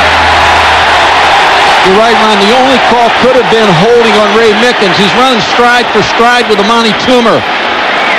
It's his hands on Amani Toomer. I think that's pretty good coverage. A lot of respect for Ray Mickens, the corner out of A&M. Second down, the line of scrimmage is the Michigan 49. Yakabatuka. Penetration up the middle, inside the 45, and he's down to the 44. That Win there to make the tackle. Win is an interesting youngster. Redshirt freshman out of Rockport. Vietnamese parents, and the Michigan coaching staff said readily, we looked at video on him and we tried to recruit him. In fact, Lloyd Card paid him the best compliment that you could pay somebody. He said, it looked like a highlight video that I looked at. He said, I've never seen a linebacker in high school be so many places at one time. He said it was one hit after another. Hit just as the ball has gotten away, and it's incomplete as Greasy had a lot of pressure on him as he got the pass away. And it's going to be fourth down for Michigan. Keith Mitchell again with the pressure, and he said, we're in need of a big play. I want to deliver, and real good pressure. What they're trying to do with the Keith Mitchell, the outside backer, is make Michigan block him with their tailback, Tim Yakabatuka. They feel like he has an advantage at 6'3", 223, and he just ran over Tim Yakabatuka. Aristaris back to punt. So Michigan lets some really good field position get by them. Aims it for the corner. Very, very high kick. Mickens runs away from it, and now Michigan is going to be able to down it inside the 10-yard line. 34 yards in the kick, but A&M will be scrimmaging from around the 9-yard line.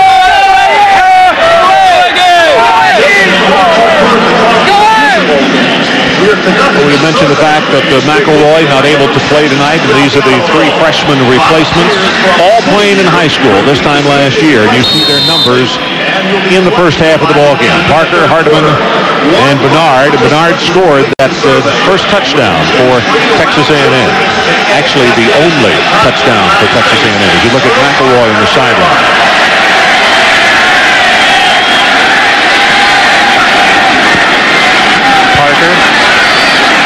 Tries to bounce off a tackler.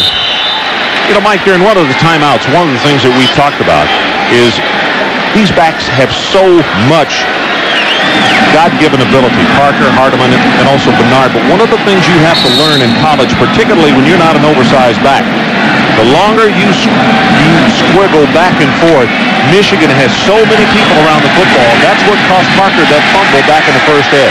You better just get what you can get and get down.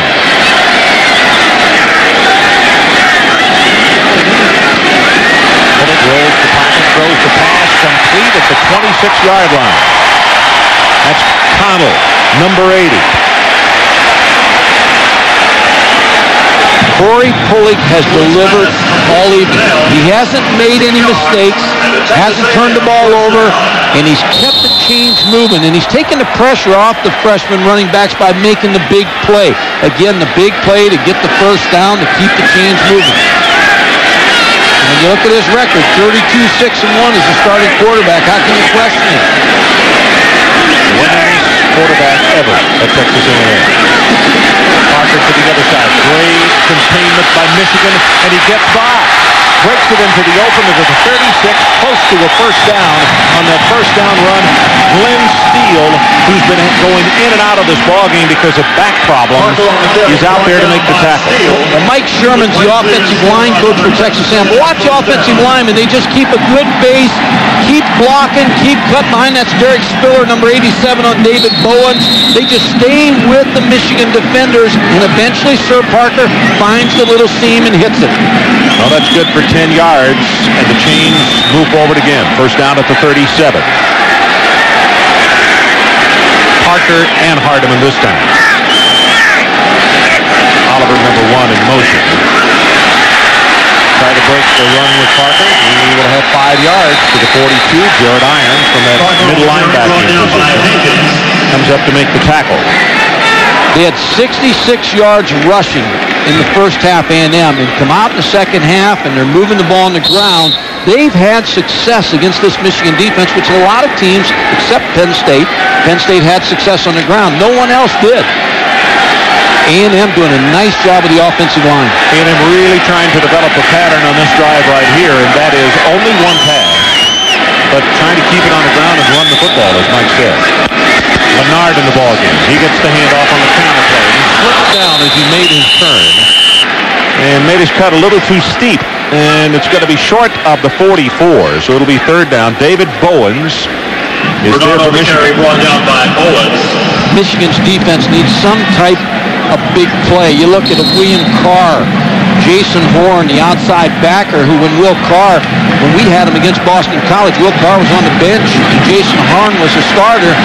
The coaches talked to Jason Horn, moved outside so Will Carr could be the starting nose guard. Very unselfish. With just whatever it takes to win. That's what his coaches say. Short drop, going to go on top, and he's got Connell there, and he just overthrew it as they were faking a slant, and he ran it up. Woodrow Hankins was mugging Albert Connell down the field. The no call. Again, not a catchable football. Woodrow Hankins, number 23, trying to hit the slant. Pushes off with his left hand. Got a hold of Albert Connell, but not a catchable throw. Sean Terry stands by to kick. Mystery Hayes back in a single safety. Good hanging spiral. He had a 51-yarder in the first half, and he calls and makes the fair catch at the 11-yard line. So 46 yards on that punt, and let's go away for a moment. Timeout on the field, 9:57 left in the third. 46-yard punt by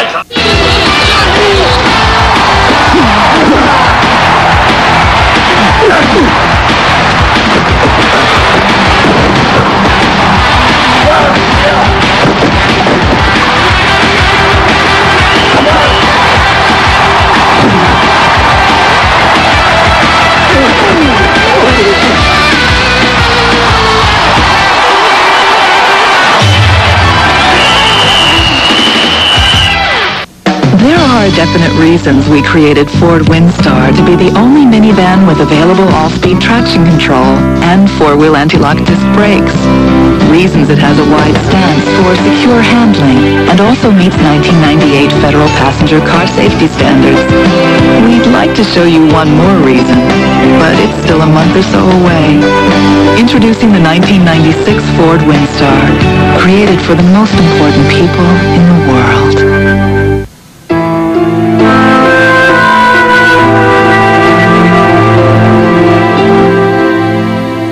At Glidden, we know how hard it can be to find time to paint. That's why spread satin is formulated to cover the first time, so you can finish in less time. Glidden, a better way to paint. There's no better time to buy Glidden than now. So whether you need spread satin or spread enamel, pick up whatever you need at any Builder Square. ESPN's coverage of the Builder Square Alamo Bowl is presented by Builder Square. We'll get you squared away. And in part by the all-new Ford Windstar. The future of minivans begins today. Well, we mentioned earlier in the telecast, that is the famed old mission, the Alamo, about 500 yards from here in almost the heart of San Antonio. And it has had a lot of visitors this week as folks have come in from all over the state of Texas and from up in the Midwest. Our friends from Michigan have come down to support their ball club. This is the third worst field position for Michigan tonight, Mike. They've had it now at the 11, the 8, and the 10-yard line. And again, special teams playing a big part for Texas A&M. Flag down as Biaka Patuka is being forced out of bounds after a gain of 2. And now let's see. I believe Texas A&M was offside on the play, but let's see if the officials agree with that.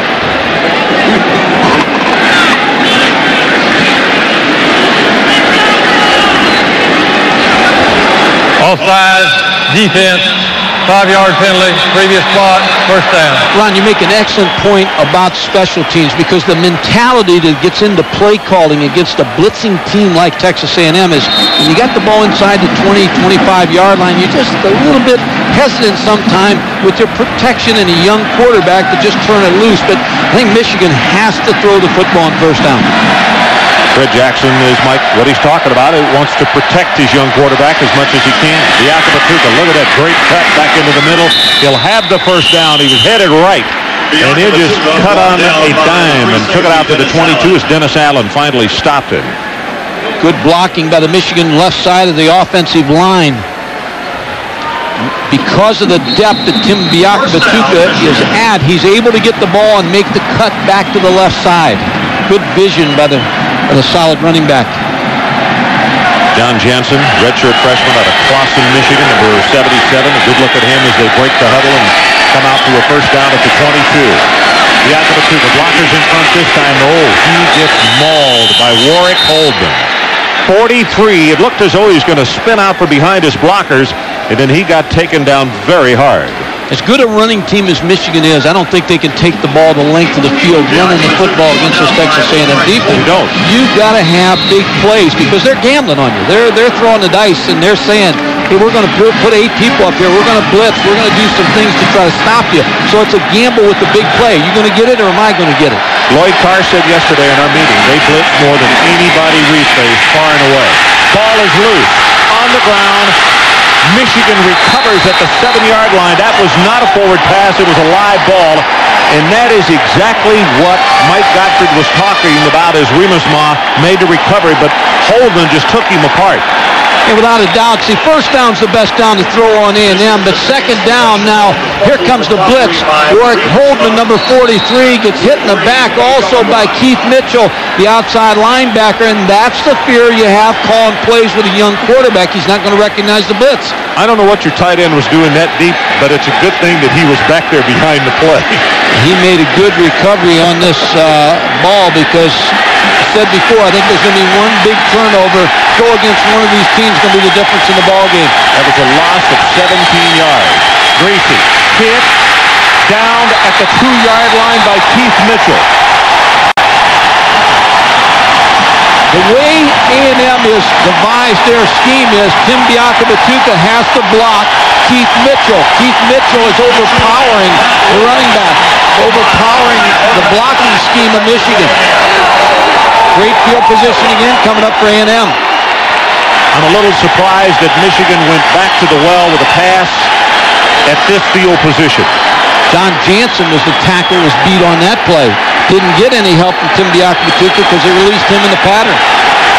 Ferris waits 9.5 yards deep in his end zone. Mickens is back deep for Texas A&M.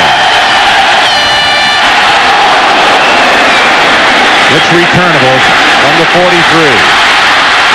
Mickens takes it to the 35-yard line. 41 yards in the kick and 8 on the return. And Andre Williams came very close again to blocking that kick. Michigan's got two problems on their punt team. One, they're getting close to getting one blocked. Two, they've got very poor coverage on the punt. Ray Mickens, you're going to see, first of all, good pressure by A&M, almost getting the kick. Andre Williams, number 26. Now, after the kick, as Williams comes in, almost blocks it. Then poor coverage on Ray Mickens. They take the counter tray. Pullet goes on top. Got a man there. Oh, it went right through Chris Sanders' hands. He jumped, and the ball went through his hands and out by the midsection. Well, they picked on Andre Weathers, the backup. Charles Woodson, the freshman Big Ten Player of the Year, was hurt early in this ball game. Andre Weathers is the backup corner. Chris Sanders just runs a wheel route, starts outside, then breaks up the field. Andre Weathers is beaten. That ball is just dropped by Chris Sanders.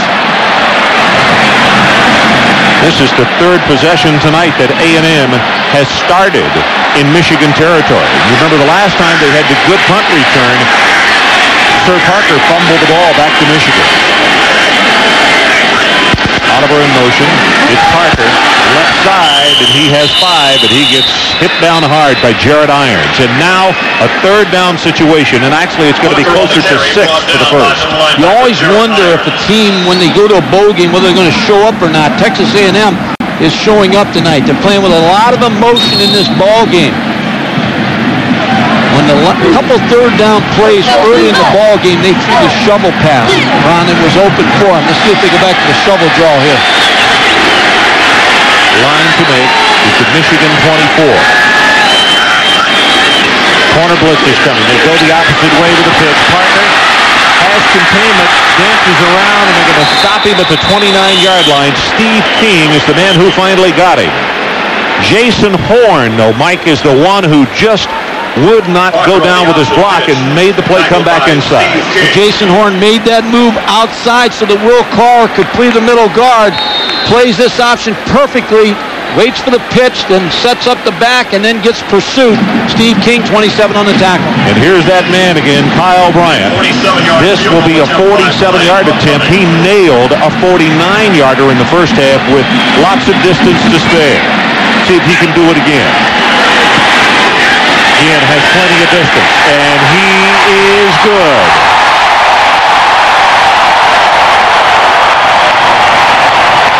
So let's take a break. Off the foot of Kyle Bryant, the Aggies now with a 19-10 lead. We'll be right back.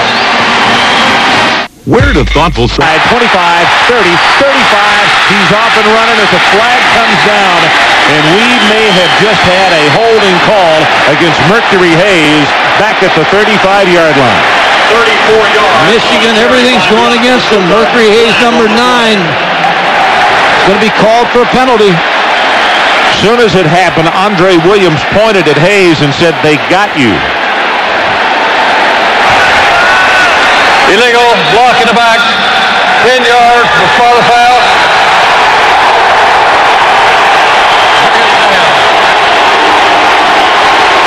So bottom line is it's a 6-yard gain for Michigan because it comes from the spot of the foul. So now it's the third down, and they need the 29 to pick up the first down. That is the call on Mercury Hayes against Andre Williams, number 26.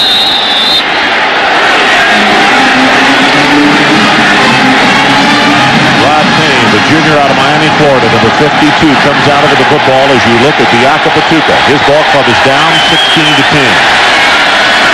They come with a reverse. Mercury Hayes to the left side, has the first down, and now looking for more as he'll take it across the 40-yard line.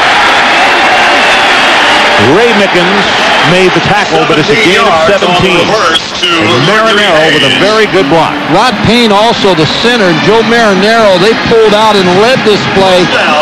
Mercury Hayes, this is the play early in the ball game. They tried to run and hit a blitz by A&M, and it never unfolded. This time they caught the right defense.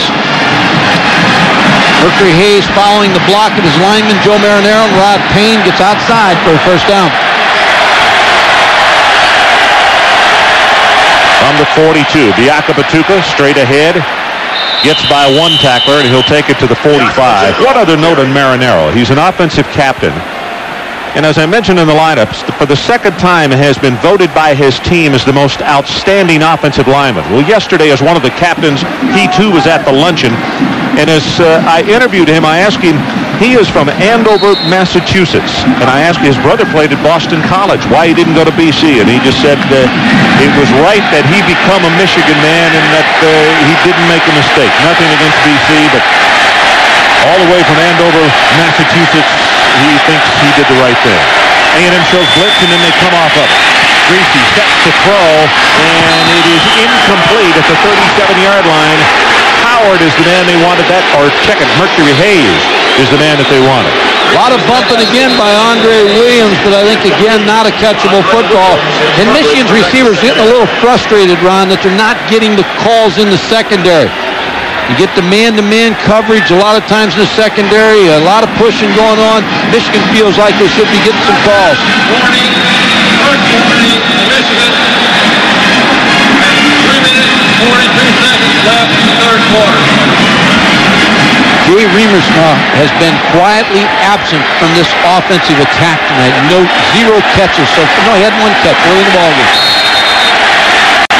Matt Gentry just asked both sidelines to move back. They were getting too close to the field. Howard in at the running back spot. Greasy gets his pass away as the flag comes down. Walker with the pass rush, and it was intended for Toomer. I think Michigan's going to get this one. Flag on the play.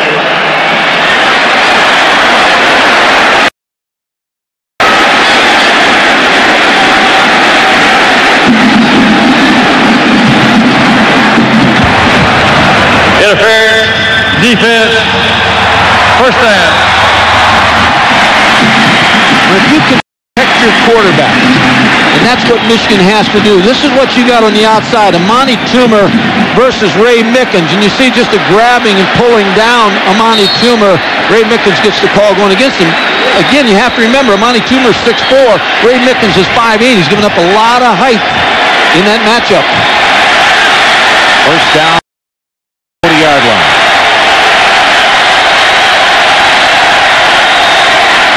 Biaka Batuka slips the tackle at the line of scrimmage, has 5, has 10, and is going to be spun out of bounds at the 28-yard line by Sean Horn. He looks to me, Tim Biaka Batuka, like he's coming alive, and he wants the football. Passing game has opened him up a little bit here on the counter. Go back to Texas' game plan against Texas A&M. The second half, they had a lot of success running the football against this A&M defense. They had 28 yards rushing in the first half. In the second half, they just stayed with it and had 240 yards rushing. So Michigan trying to copy that game plan. 86 yards now on 19 attempts. A&M leads by 6, and Michigan driving with 3:28 left in the third quarter. Clarence Williams gets by one tackler, and he'll take it down to the 24-yard line. Coming up Sunday night on ESPN2, ringing the new year with the NASCAR Marathon. 30 hours of the best short track and super speedway excitement from the 1995 season. And it all begins New Year's Eve, 8:30 Eastern Time. Keeps going all day and all night long at January the 1st. The NASCAR Marathon on ESPN2. Ty Street, number 86, in the ball game with wide receiver. Williams continues to work the tailback, and he gets the handoff. Tries to bounce it outside, breaks the tackle, and he's going to have the first down. And Mike Gottfried going to make the point. Normally fatigue starts to cause missed tackles. And A&M on this series right here has missed more tackles than they have the rest of the ballgame. And you remember the layoff. The good teams are good fundamentally. They tackle every day, and when you get to a bowl game and you have a layoff, sometimes you cut your workouts back a little bit, don't tackle as much, and it starts to show a little bit when you get tired. Well, A&M can't lose anybody out of the secondary because they have already lost a starter in Donovan Greer. With Dennis Allen, the starter at free safety, is still down on the far side of the field and is shaken up. Second time that he's been injured tonight. Still going to be tough for Michigan to get that ball in the end zone because you're one play, you need a big play because consistently A&M's going to throw the dice again, try to come back with Keith Mitchell, the outside linebacker, one side, Reggie Brown, the other side, try to put pressure on this Michigan offense.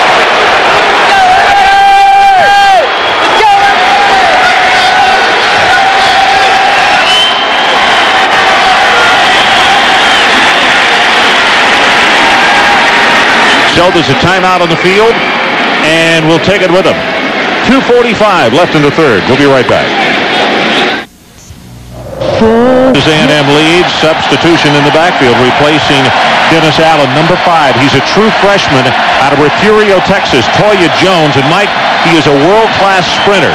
In fact, he went over to Spain and spent time working last year, has a real good possibility of being on the U.S. Olympic team, either in the relays or on his own in sprint competition. Clarence Williams, the setback, and a 1st and 10 at the A&M 15-yard line. Counter Trey.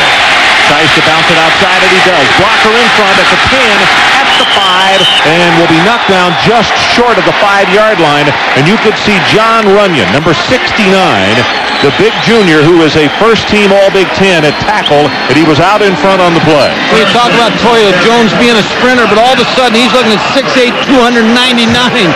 John Runyon, he'd like to sprint away from him, but he's just taking him on. Clarence Williams inside the 6-yard line. But Ron, this drive started from the 19-yard line.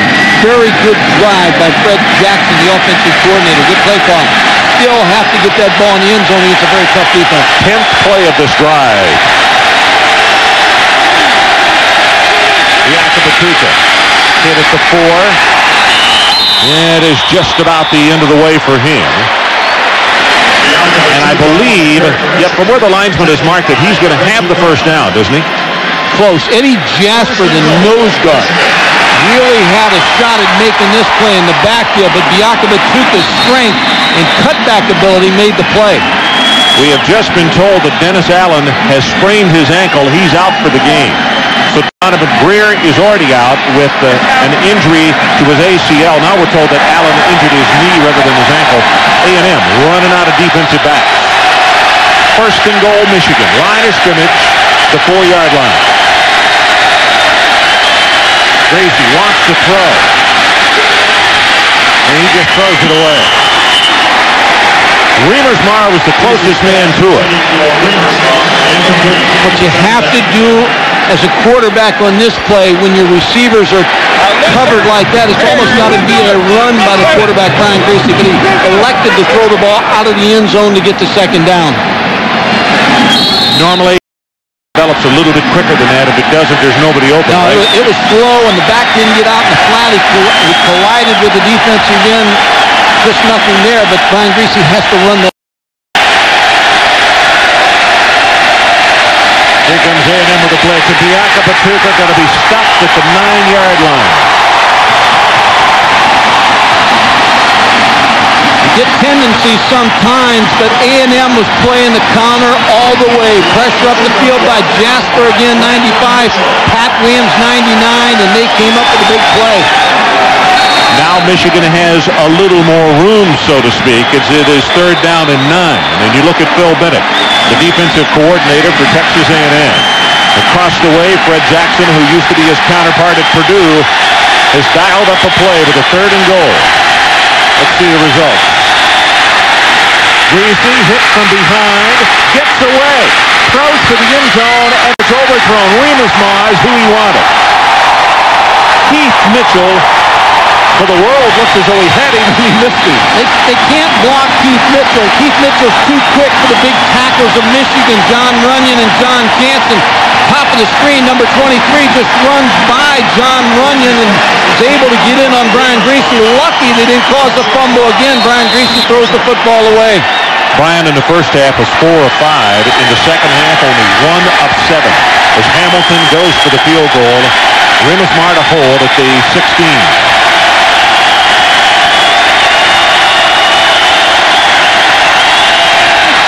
And he nails the 26-yarder. So we're back to a field goal difference with 33 seconds left in the third quarter. And this Builders Square Alamo Bowl continues to be a rough and tumble tight one. Well, do we start thinking a little bit here about the tiebreaker? Because we do have tiebreakers now in Division I in bowls, and we had the first. We had the first one. We had history in Nevada. Toledo and Nevada, in case you missed that one, they were tied at 34 at the end of regulation. By the way, over 1,000 total yards in regulation. And Toledo wound up, and credit to those people, that they wind up one of the 3 undefeated teams in Division I this year because they won it. And what happens is you put it at the 25-yard line after a coin toss. You either take offense or you take defense. You get it at the 25, if you score either field goal or touchdown, then the other team has to come back and either equal or beat what you did. If they tie you, both get a field goal or both get a touchdown. You come back to the 25 and you start all over again. And Chris Alt's Nevada team got the ball first in that game, had forced to kick a field goal. Then Gary Pinko's Toledo team just ran the ball in and won the game and stayed undefeated. So may we have a second one? Could have. Most coaches, though, would like to go on defense first in that sudden death. Here's Feely's kick. Boy, these kickers have done a great job tonight on both sides. Carnival Bowl Week continues tomorrow, 5 o'clock. Oleg comes on with his offensive unit at the 20-yard line. His club leading 16-13. We have 33 seconds left in the third quarter. Big banner that had to have come out of the Woodlands, Texas for Jared Irons.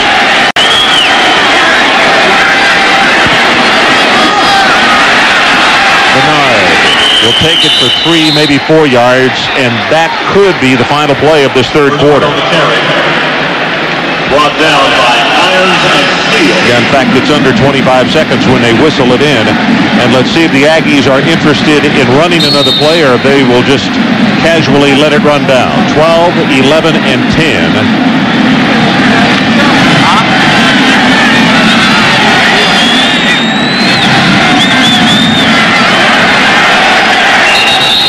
And they did not get it off. So that is the end of the third quarter. And as we head to the final 15, our score, Texas A&M 16 and Michigan 13.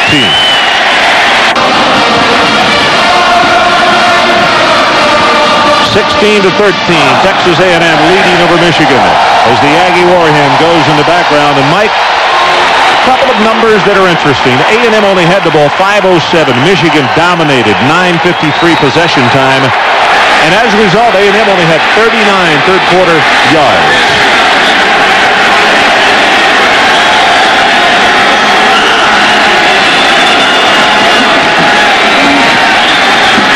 Hardiman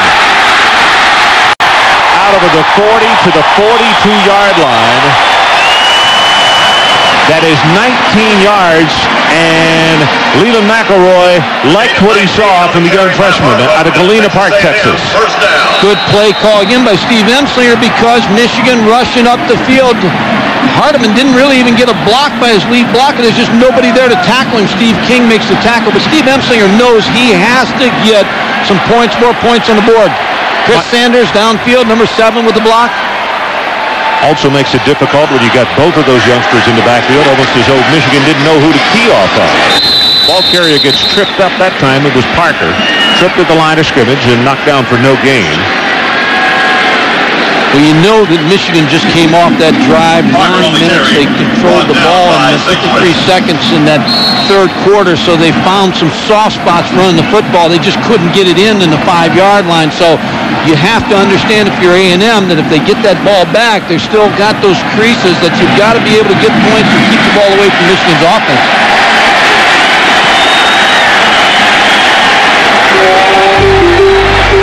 Corner blitz coming. Ball is in the flat, complete to the running back. He breaks the tackle, does Hardeman, and finally comes out of bounds at the 47-yard line.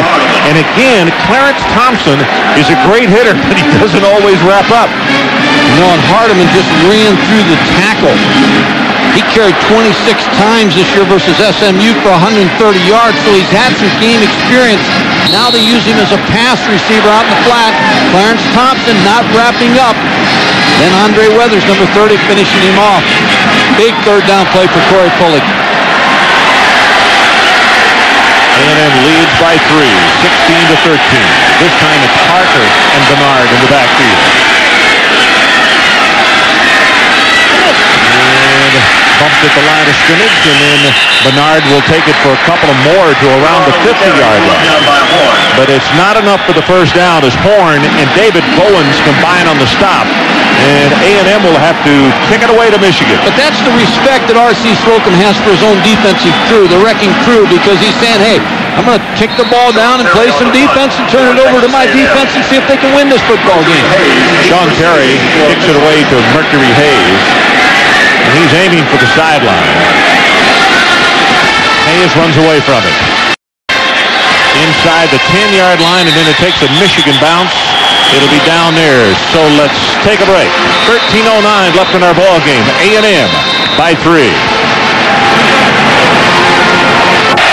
Very difficult situation against a blitzing and stunning team like A&M. Biaka Batuka breaks the tackle. Comes out over the 15 and is down at the 17-yard line.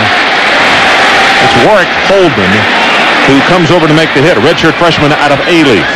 That was solely on Tim Biaka Batuka's ability to break tackles because he was hit in the backfield. Brandon Mitchell hit him in the backfield, just the strength of Biaka Batuka to break that tackle. Yeah, that's the scary thing about him. And Mike, when you got everybody so uptight at the line of scrimmage, if he breaks one, that might be it. You might just have to watch him from behind.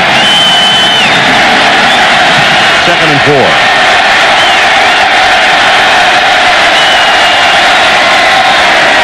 Biaka Batuka again.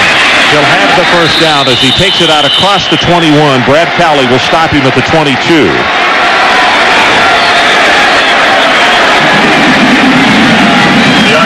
Brought down by Brad Crowley. His longest run of the year, speaking of Biaka Batuka, for having 1,724 yards, his longest is 60. Ron, when you look at this situation from Michigan, I would figure that they're going to try to go to Mercury Hayes. Now, Mercury Hayes is right out here. He's working against Andre Williams. This is him right here. It's Andre Williams against him. Now, that's the corner that you figure Michigan's going to try to pick on. Here comes the blitz again. Holdman coming on the blitz. Greasy gets it away. Tipped in, almost intercepted by Trent Driver. I talked about Trent in the first half, the fact that he had been the starter, got hurt, Wynn took over, and he couldn't get his job back from him. And one of the things that Phil Bennett said on the practice field day before yesterday was, he said, Driver's going to get his chance on Thursday. He got a great chance here. They're trying to go to Mercury Hayes over the middle, number 9. The Driver is there. I think more passes to the outside because that's where there's no help. There's a little help here with Driver dropping back into the middle, deflecting the ball at Mercury Hayes. Well, you could see he really had an opportunity to pick that one off. Clarence Williams at tailback. What a cushion Hayes has over here against Andre Williams. Clarence Williams running hard right up the middle. He'll take it for close to 5. McMullen comes up to hit him. And now big down for Michigan. 3rd down, and they need to take it out to the 33. Hail to the victor strikes up in the distance. One of the Greatest fight songs ever. In fact, a lot of folks think that may be the best one. People from A&M wouldn't agree with that, as they think the Aggie War is probably number one. I don't think Ohio State and Michigan State would agree either. I don't think so either. Nor Notre Dame. Nor Oklahoma or Texas. They've all got great ones. You see that play clock coming down. Hit as he throws it and almost intercepted, and it was trapped by Mercury Hay. And Michigan, very fortunate on that series, will have to punt it away. Good pressure again on Michigan when A&M gets in third down to throw the football. Here's the pressure. Trent Driver, 28, coming in. Good pressure from Brad Crowley, 45, the outside backer. Just no place to throw the ball. There's Starrs. Waits for the snap at the 13.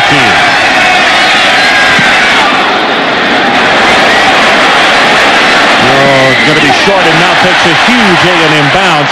Touched by Michigan, and that ball is barely over midfield for a 26-yard kick. Mark Campbell had to touch it down. So we'll take a break. A&M by 3. We'll be right back. The Lincoln Continental has been so intelligently designed, it can actually read. Sensors mounted on each wheel continuously monitor road conditions. If even the slightest change is detected, the suspension can adjust in milliseconds for smoother, more precise control. So, read any good roads lately? A 32-valve Lincoln Continental with a V8 Intech system. What a luxury car should be.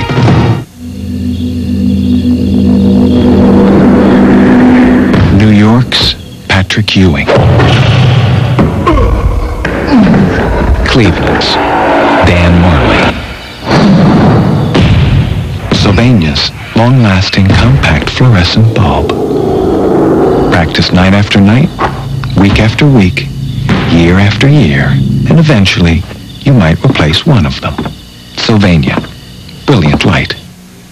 Where'd retirees like Dave and Pat Jacobs get what it takes to cut their utility bills down to pension size? Let's go back to square one. Builder Square has money-saving values on every energy-saving product. Insulation, caulk and sealers, thermal windows, solid core doors. Everything you need to keep energy costs from going through the roof is under one roof at great square deal prices. Be sure to wear gloves when handling insulation. Builder Square. They'll get you squared away. 16-13, Texas A&M.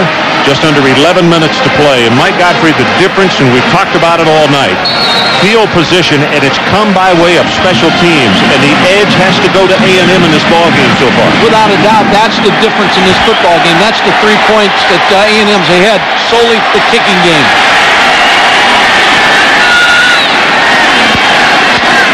Takes the run. Pump. Got a man wide open, and he caught it out of bounds. Nope, he had a foot inbounds. DeAndre Hardiman. Boy, that was close. That's going to be 22 yards as Pullick had him open, waited to pull the trigger, and you be the judge on this replay. Yep, he got 1 foot down. Good call by the official. Yep. He had it. Good call by the official who was right on it. Sir Parker in the backfield now to running back. He gets the handoff. Stutter step, tries to get to the outside. Has 5, started off at 10. And A&M will pick up a first down on back-to-back plays as Winters and Sword come over to make the stop. And the field position that A&M was able to garner because of the short kick right now paying dividends, certainly in field goal range of Kyle Bryant. Well, credit Phil Bennett, too, the defensive coordinator, because R.C. Slocum made the choice to kick the ball inside the 20. Michigan couldn't get it out against that A&M defense. It sets your offense back up in good field position. You got a good look at Jason Horn. He holds the career record for tackles for loss at Michigan at 122.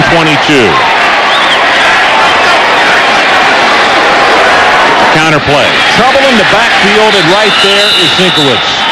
Trent comes through, gets penetration, hits Parker in the backfield, and derails this drive for the moment. It's got to be a loss of 5. But as you said earlier, they are in good field goal position. Sir Parker never really has a chance to go anywhere with Trent Zinkowitz and William Carr. But I believe these 3 freshman tailbacks have really done the job for A&M tonight. And Corey Pulig has not made a mistake at the quarterback position.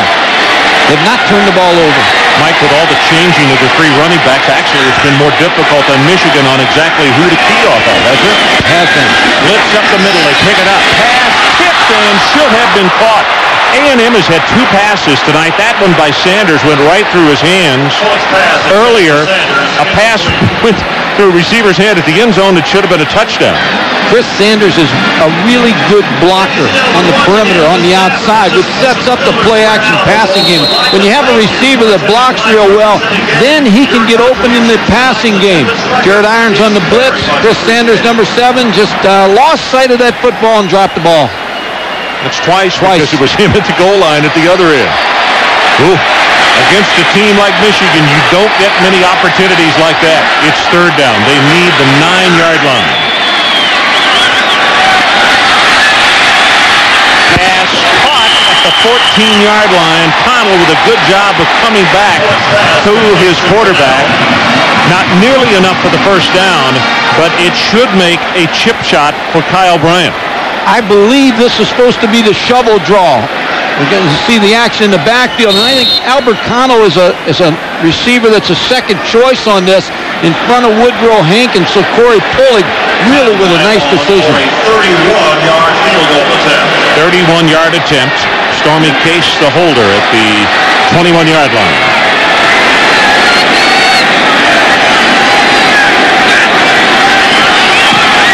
He knocks it home, and that's 4 field goals for him tonight. So let's take a break. R.C. Slocum, Texas Aggies right now, holding on with 8:39 left in our ball game. The good life consists of good fortune.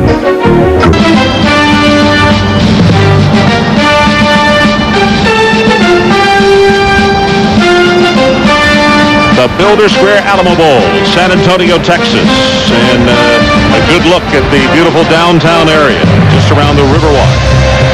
Inside, a record crowd, almost 65,000 on hand for this one tonight. Between the Big Ten Conference and the Southwest Conference, next year will be Big Ten against Big 12.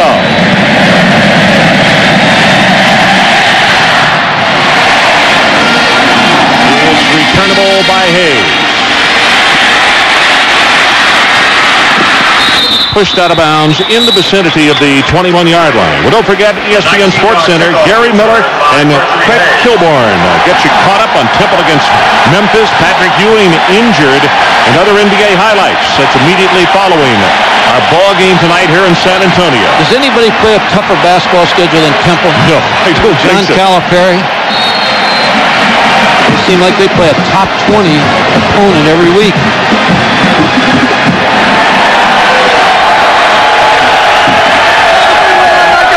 John Chaney, not Calipari. Calipari's it, as you know. From the 21-yard line. Lacey play action. Toomer has the catch and is hit immediately and is stopped at around the 24-yard line. Why did that have so many defensive backs around it? Well, it was a play, a 3-step drop. Defense reacted right away to Monty Toomer to get help out to Ray Mickens. And one thing about this A&M defense, they run very well, very quick. And that was a concern of the Michigan offense tonight, the quickness of the defense. Reggie Brown limping off the field, the outside linebacker who leads the team in sacks.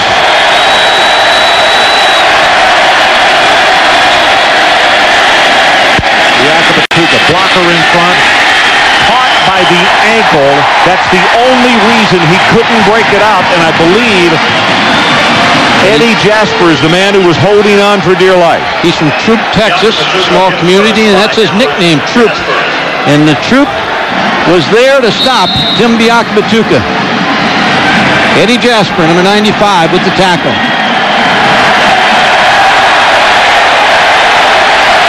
third down. The line to make for Michigan, the 31-yard line. The Wolverines 2 of 10 of third down conversions tonight. Greasy set. Throws, has a man open, and we got a misread here. Toomer never turned around as Greasy was looking for him to run a deep out. And a standing ovation for the Aggie defense.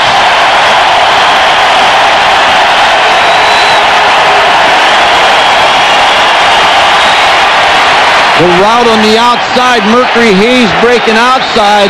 Amani Toomer just running down the field. Ray Mickens was the only receiver out there to catch that football. Harris on the punt for Michigan. And again, they'll have great field position because their defense was able to hold again. Harris waits at the 10 and hoping that he can cause not so good field position. Line drive kick. In fact, it is so short, Mickens could not return it, but it goes out of bounds at the 41, and that's a 35-yard kick. And the Aggies, again, with good field position. When you look at this game tomorrow and try to figure it out, it's easy. The field position, the kicking game has been one-sided. A&M has completely dominated in that area. A&M starting their own 41-yard line. You're going to score some points and control that game and turn it over to your kicker, Kyle Bryant, those kind of stats. Kyle has kicked 4 field goals in this ball game tonight, won a record 49-yarder.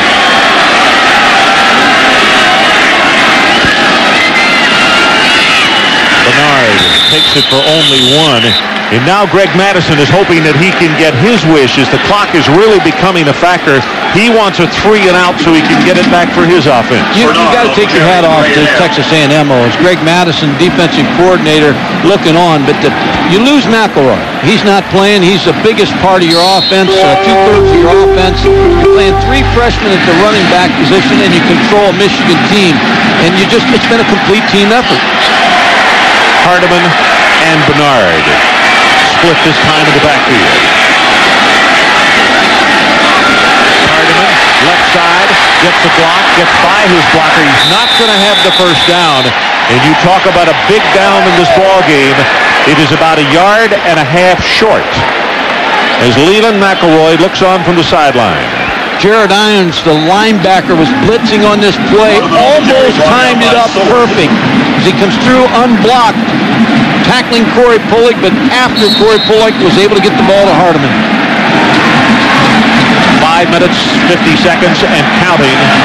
Now, if A&M picks up a first down here, then Michigan has to start going into the timeout bank because time will start getting away very quickly. Movement at the line of scrimmage. Contact is made, and now let's see if Michigan was drawn offside. That's William Carr who made contact.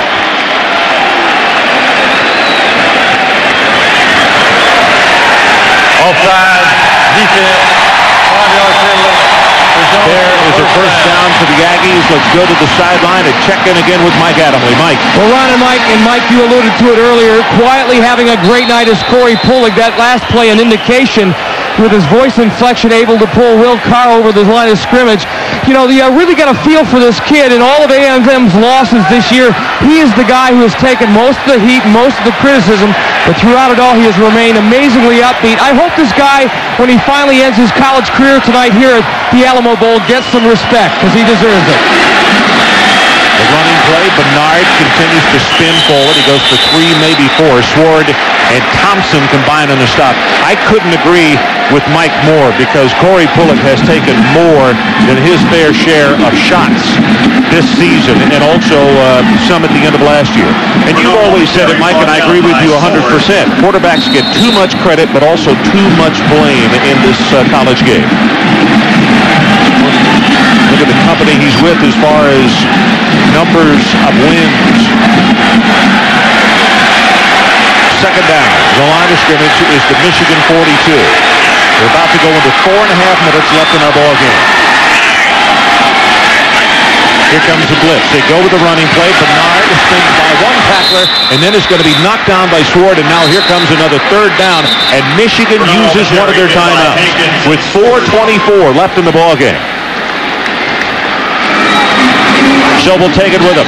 19-13 A&M. And this one, the jury is still out.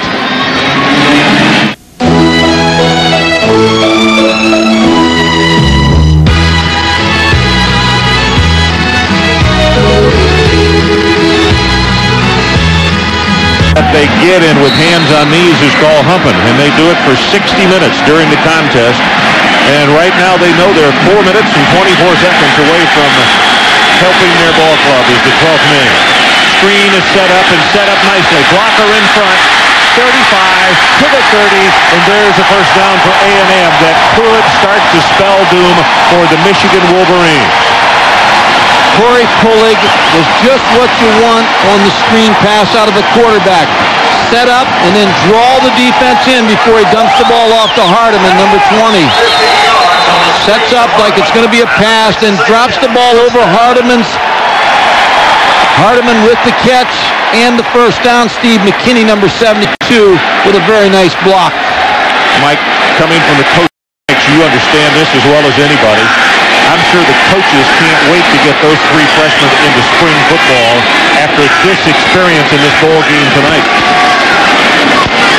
Bernard goes straight ahead because of the confidence that they will exude just from this experience tonight against such a good program like Michigan. And speaking to the Wolverines, they have used another timeout to stop the clock at 3:42. So we'll take it with them. 19-13. We'll be right back.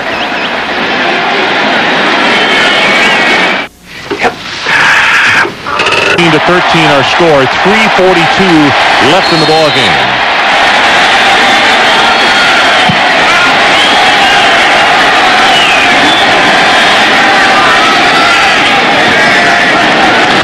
Here comes the blitz from Michigan. Hit in the backfield. Bernard fights his way to the 25, now the 24. And it will be third down, Texas A&M. Ron, putting a period on Corey Pulig. If he holds on and wins this football game tonight, this will be his 33rd win as the quarterback at Texas A&M. And he's tied right now with Tommy Frazier, Nebraska, who has 32 wins and 3 losses. So Tommy Frazier would have to win that game. Michigan has just used their final timeout to stop it with 3:29 showing on the clock.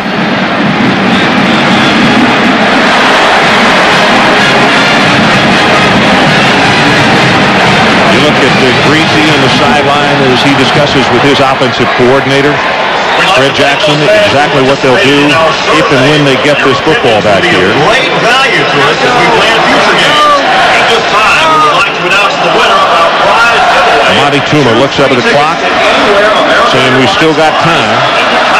Mike Adamle is standing next to a longtime friend down in the field that I want to say congratulations to. Billy Pickard is just finishing his 31st year at Texas A&M and has just been named Associate Athletic Director for facilities at Bryan College Station at Texas A&M. He started off 31 years ago as a trainer and then became equipment manager. And let's go down to Mike Adamle.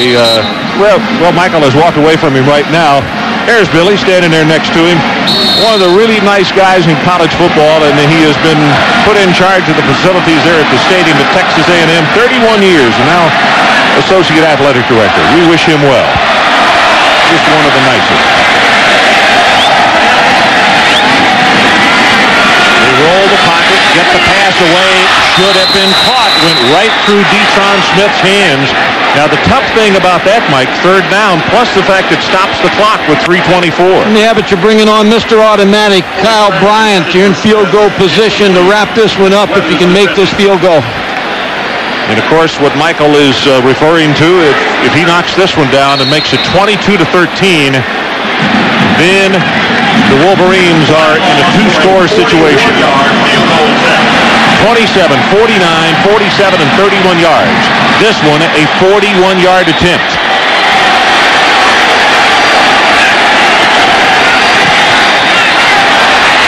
He hit the upright again, and he missed this one. And the jubilation on the Michigan side of the field is very evident. The Wolverines know they're not out of this one yet. The second time tonight that he has hit the upright. The last time he carried him through. This time he didn't get the roll. And they got to turn this game back over to the Wrecking Crew defense. But Brian Greasy now, as you look at the field goal, just hits the upright, bounces back. Leland McElroy on the sideline, the running back injured, knows Michigan's got another chance with the football. Let's survey the numbers by Greasy so far in this game tonight as the Wolverines have a player down. on the playing field. Greasy 6 of 16, 106 yards.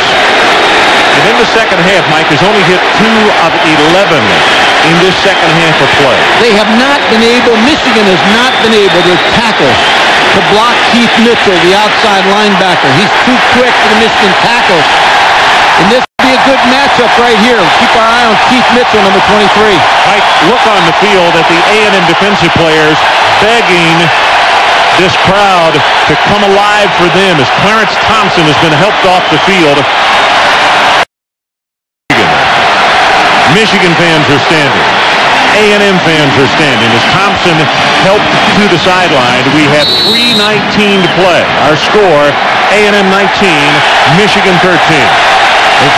Michigan has got to find a way to block number 23, Keith Mitchell.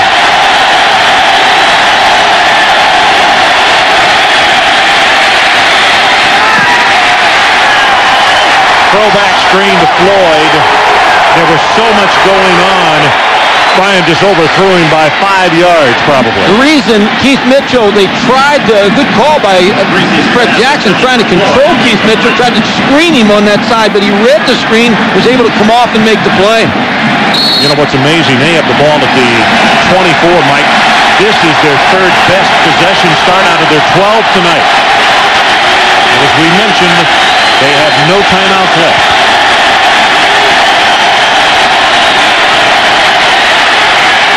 Greasy going on top. Mickens has the cover. Toomer, the intended receiver. Michigan wanted an interference call, and there will be none. Now, that's good coverage by Ray Mickens. He was in the pocket of Amani Toomer. Giving up. He's 5'8", and he was a little disappointed when the defensive coaches told him that they were going to put him on Mercury Hayes. He wanted to be on Amani Toomer. He said, don't worry about my height. I'll take care of myself. But Ray Mickens, 5'8" against Amani Toomer, 6'4", right in his pocket.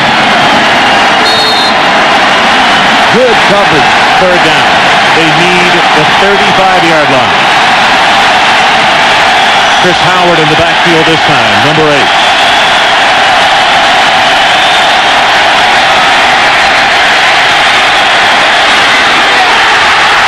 Incomplete. Toomer couldn't get up to it. It'll be fourth down. Mickens with the cover again. The outside throws at 10, 12 yards are there, but Michigan just can't make the completion. Amani Toomer was open. Ball thrown a little bit too high, and this is the ball game right here. 3 minutes left, and in fact, with the fourth down situation, we'll just go silent, and the crowd will let you know what happened.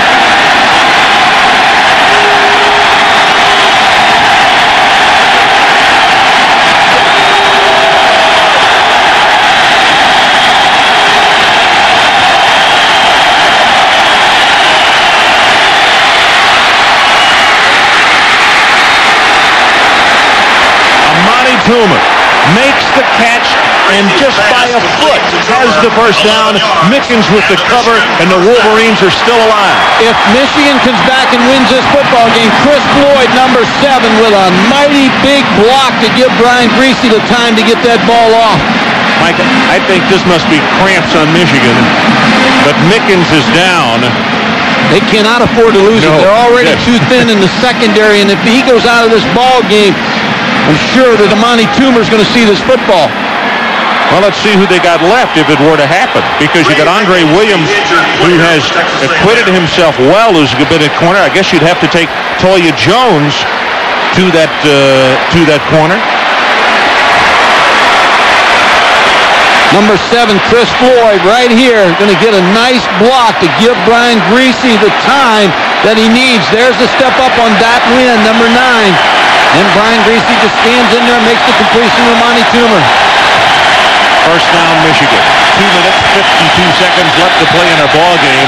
A&M by 6.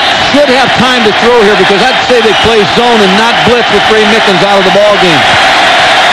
You're right. That's exactly what they drop into. Gets his pass away, and it's picked off. Andre Williams.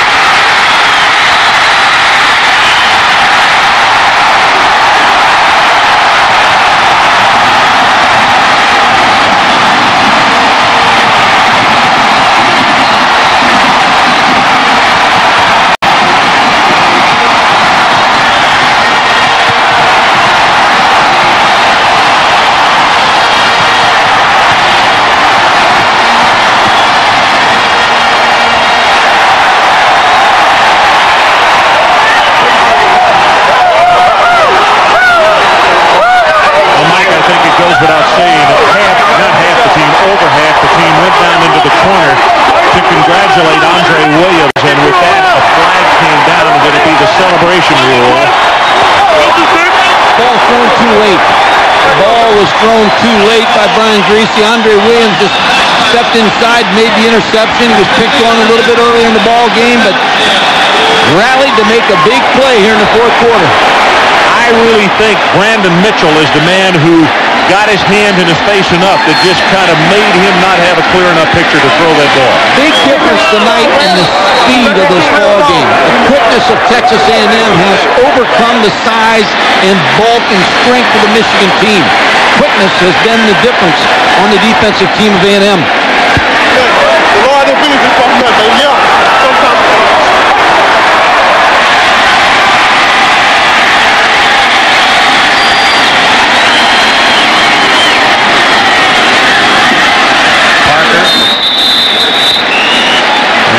Michigan, as we mentioned, cannot stop it. They have no timeouts left.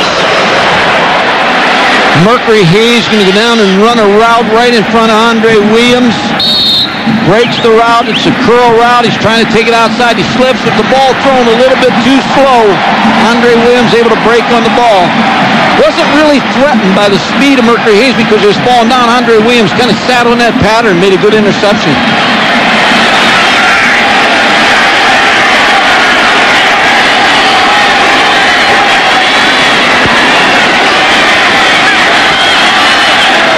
To the 20-yard line. Clock runs with 1:46, now 1:45. There'll be a lot of questions on both these teams as they enter next year. You want to win the bowl game because it helps so much in recruiting and positive attitude going to spring practice.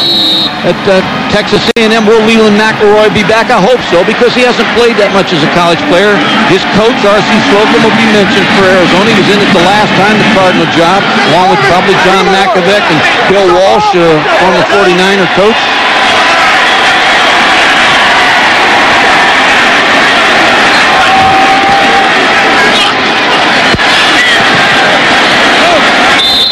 Stopped at the 19 and a half, and the clock is at 1:04 and now 1:03. So it's fourth down.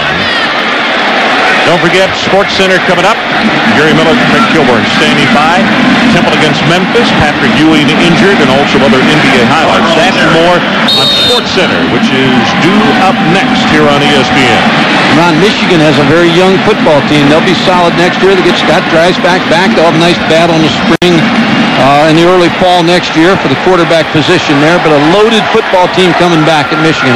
I thought they were very solid this year when we had them against Boston College. A lot of talent. Well, A&M's going to let this run all the way down, and now they're going to call a timeout with 2 seconds on the play clock, 27 seconds on the game clock, and they've said, Kyle Bryant, come back out here and let's try it again.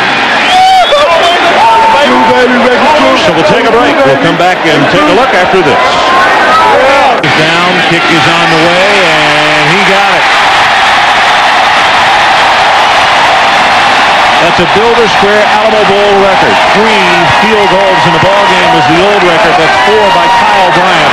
But most importantly to the Aggies, that gives them a 22-13 lead with only 23 seconds left. You talked about earlier how the field goal kickers, when they go out, no one wants to talk to him. He's the most popular guy on the campus now. He's high-fiving everybody.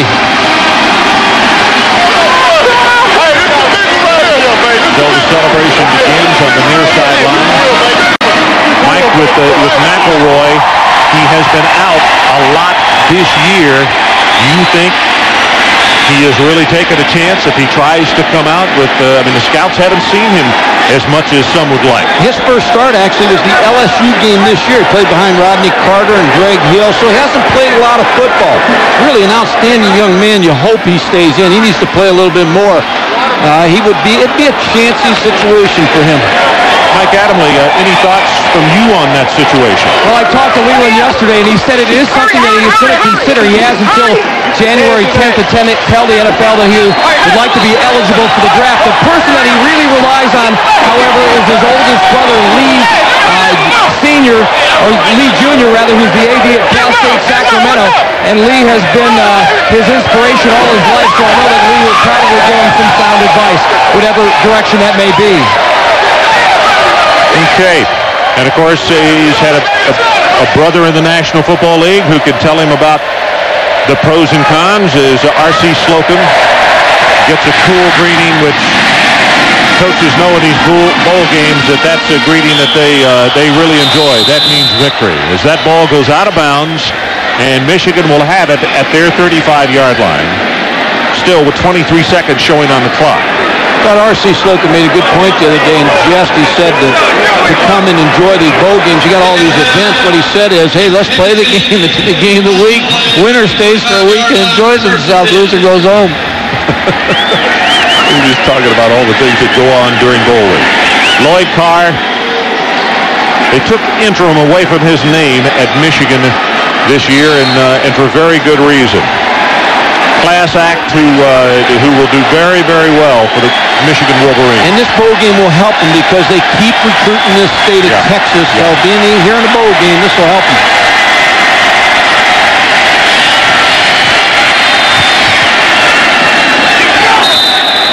He caught it, yes, at the 44-yard line. Victory Hayes going out of bounds. Complete to Hayes. And it looks as though he either injured his leg or has a cramp, one of the two. And the way they're grabbing at that calf, I would say it is a cramp. 14 seconds left.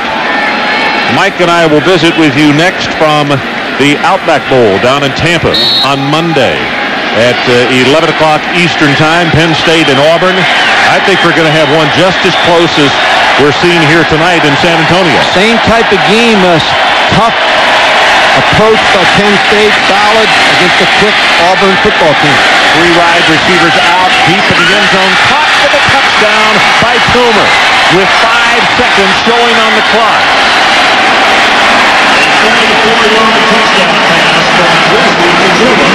Brian Greasy just threw this ball as far as he could throw it to Amani Toomer, who made a great catch.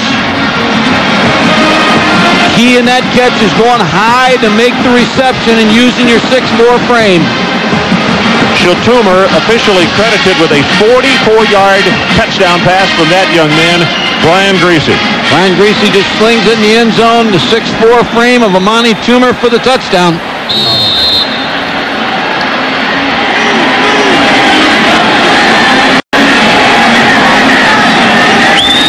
Hamilton with the extra point, and he nails it. So, how quickly can you get an onside kick and then get your field goal unit on the field? Texas A&M is very concerned about it. They'll have their hands team in place.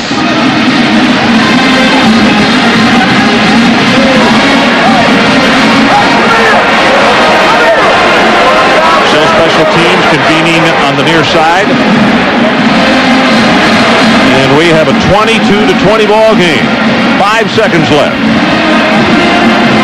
Sean Slocum, son of R.C. Slocum, is the special teams coach.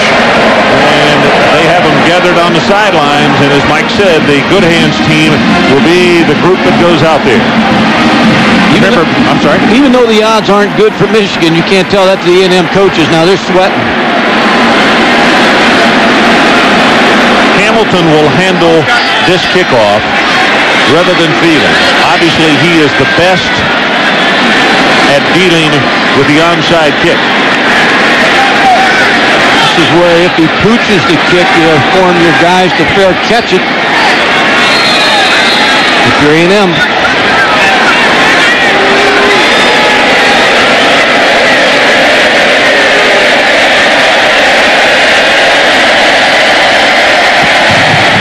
It's gone 10. It is loose. It has been recovered by Texas A&M. Lowry got on it.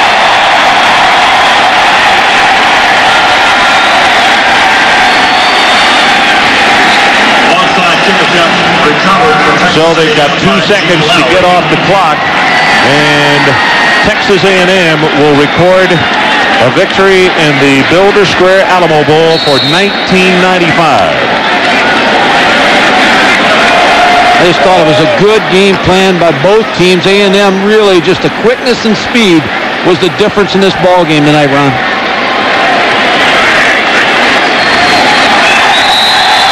Once again, our final score, Texas A&M 22, Michigan 20. Stay tuned for SportsCenter. Craig Kilborn and Gary Miller with scores and highlights for the NBA and the NHL, as well as college ball and NFL news. Now for Mike Godfrey, Mike Adamle, and our entire ESPN crew. Ron Franklin saying so long from San Antonio, Texas. Congratulations to Texas A&M, the 1995 Builder Square Alamo Bowl champion.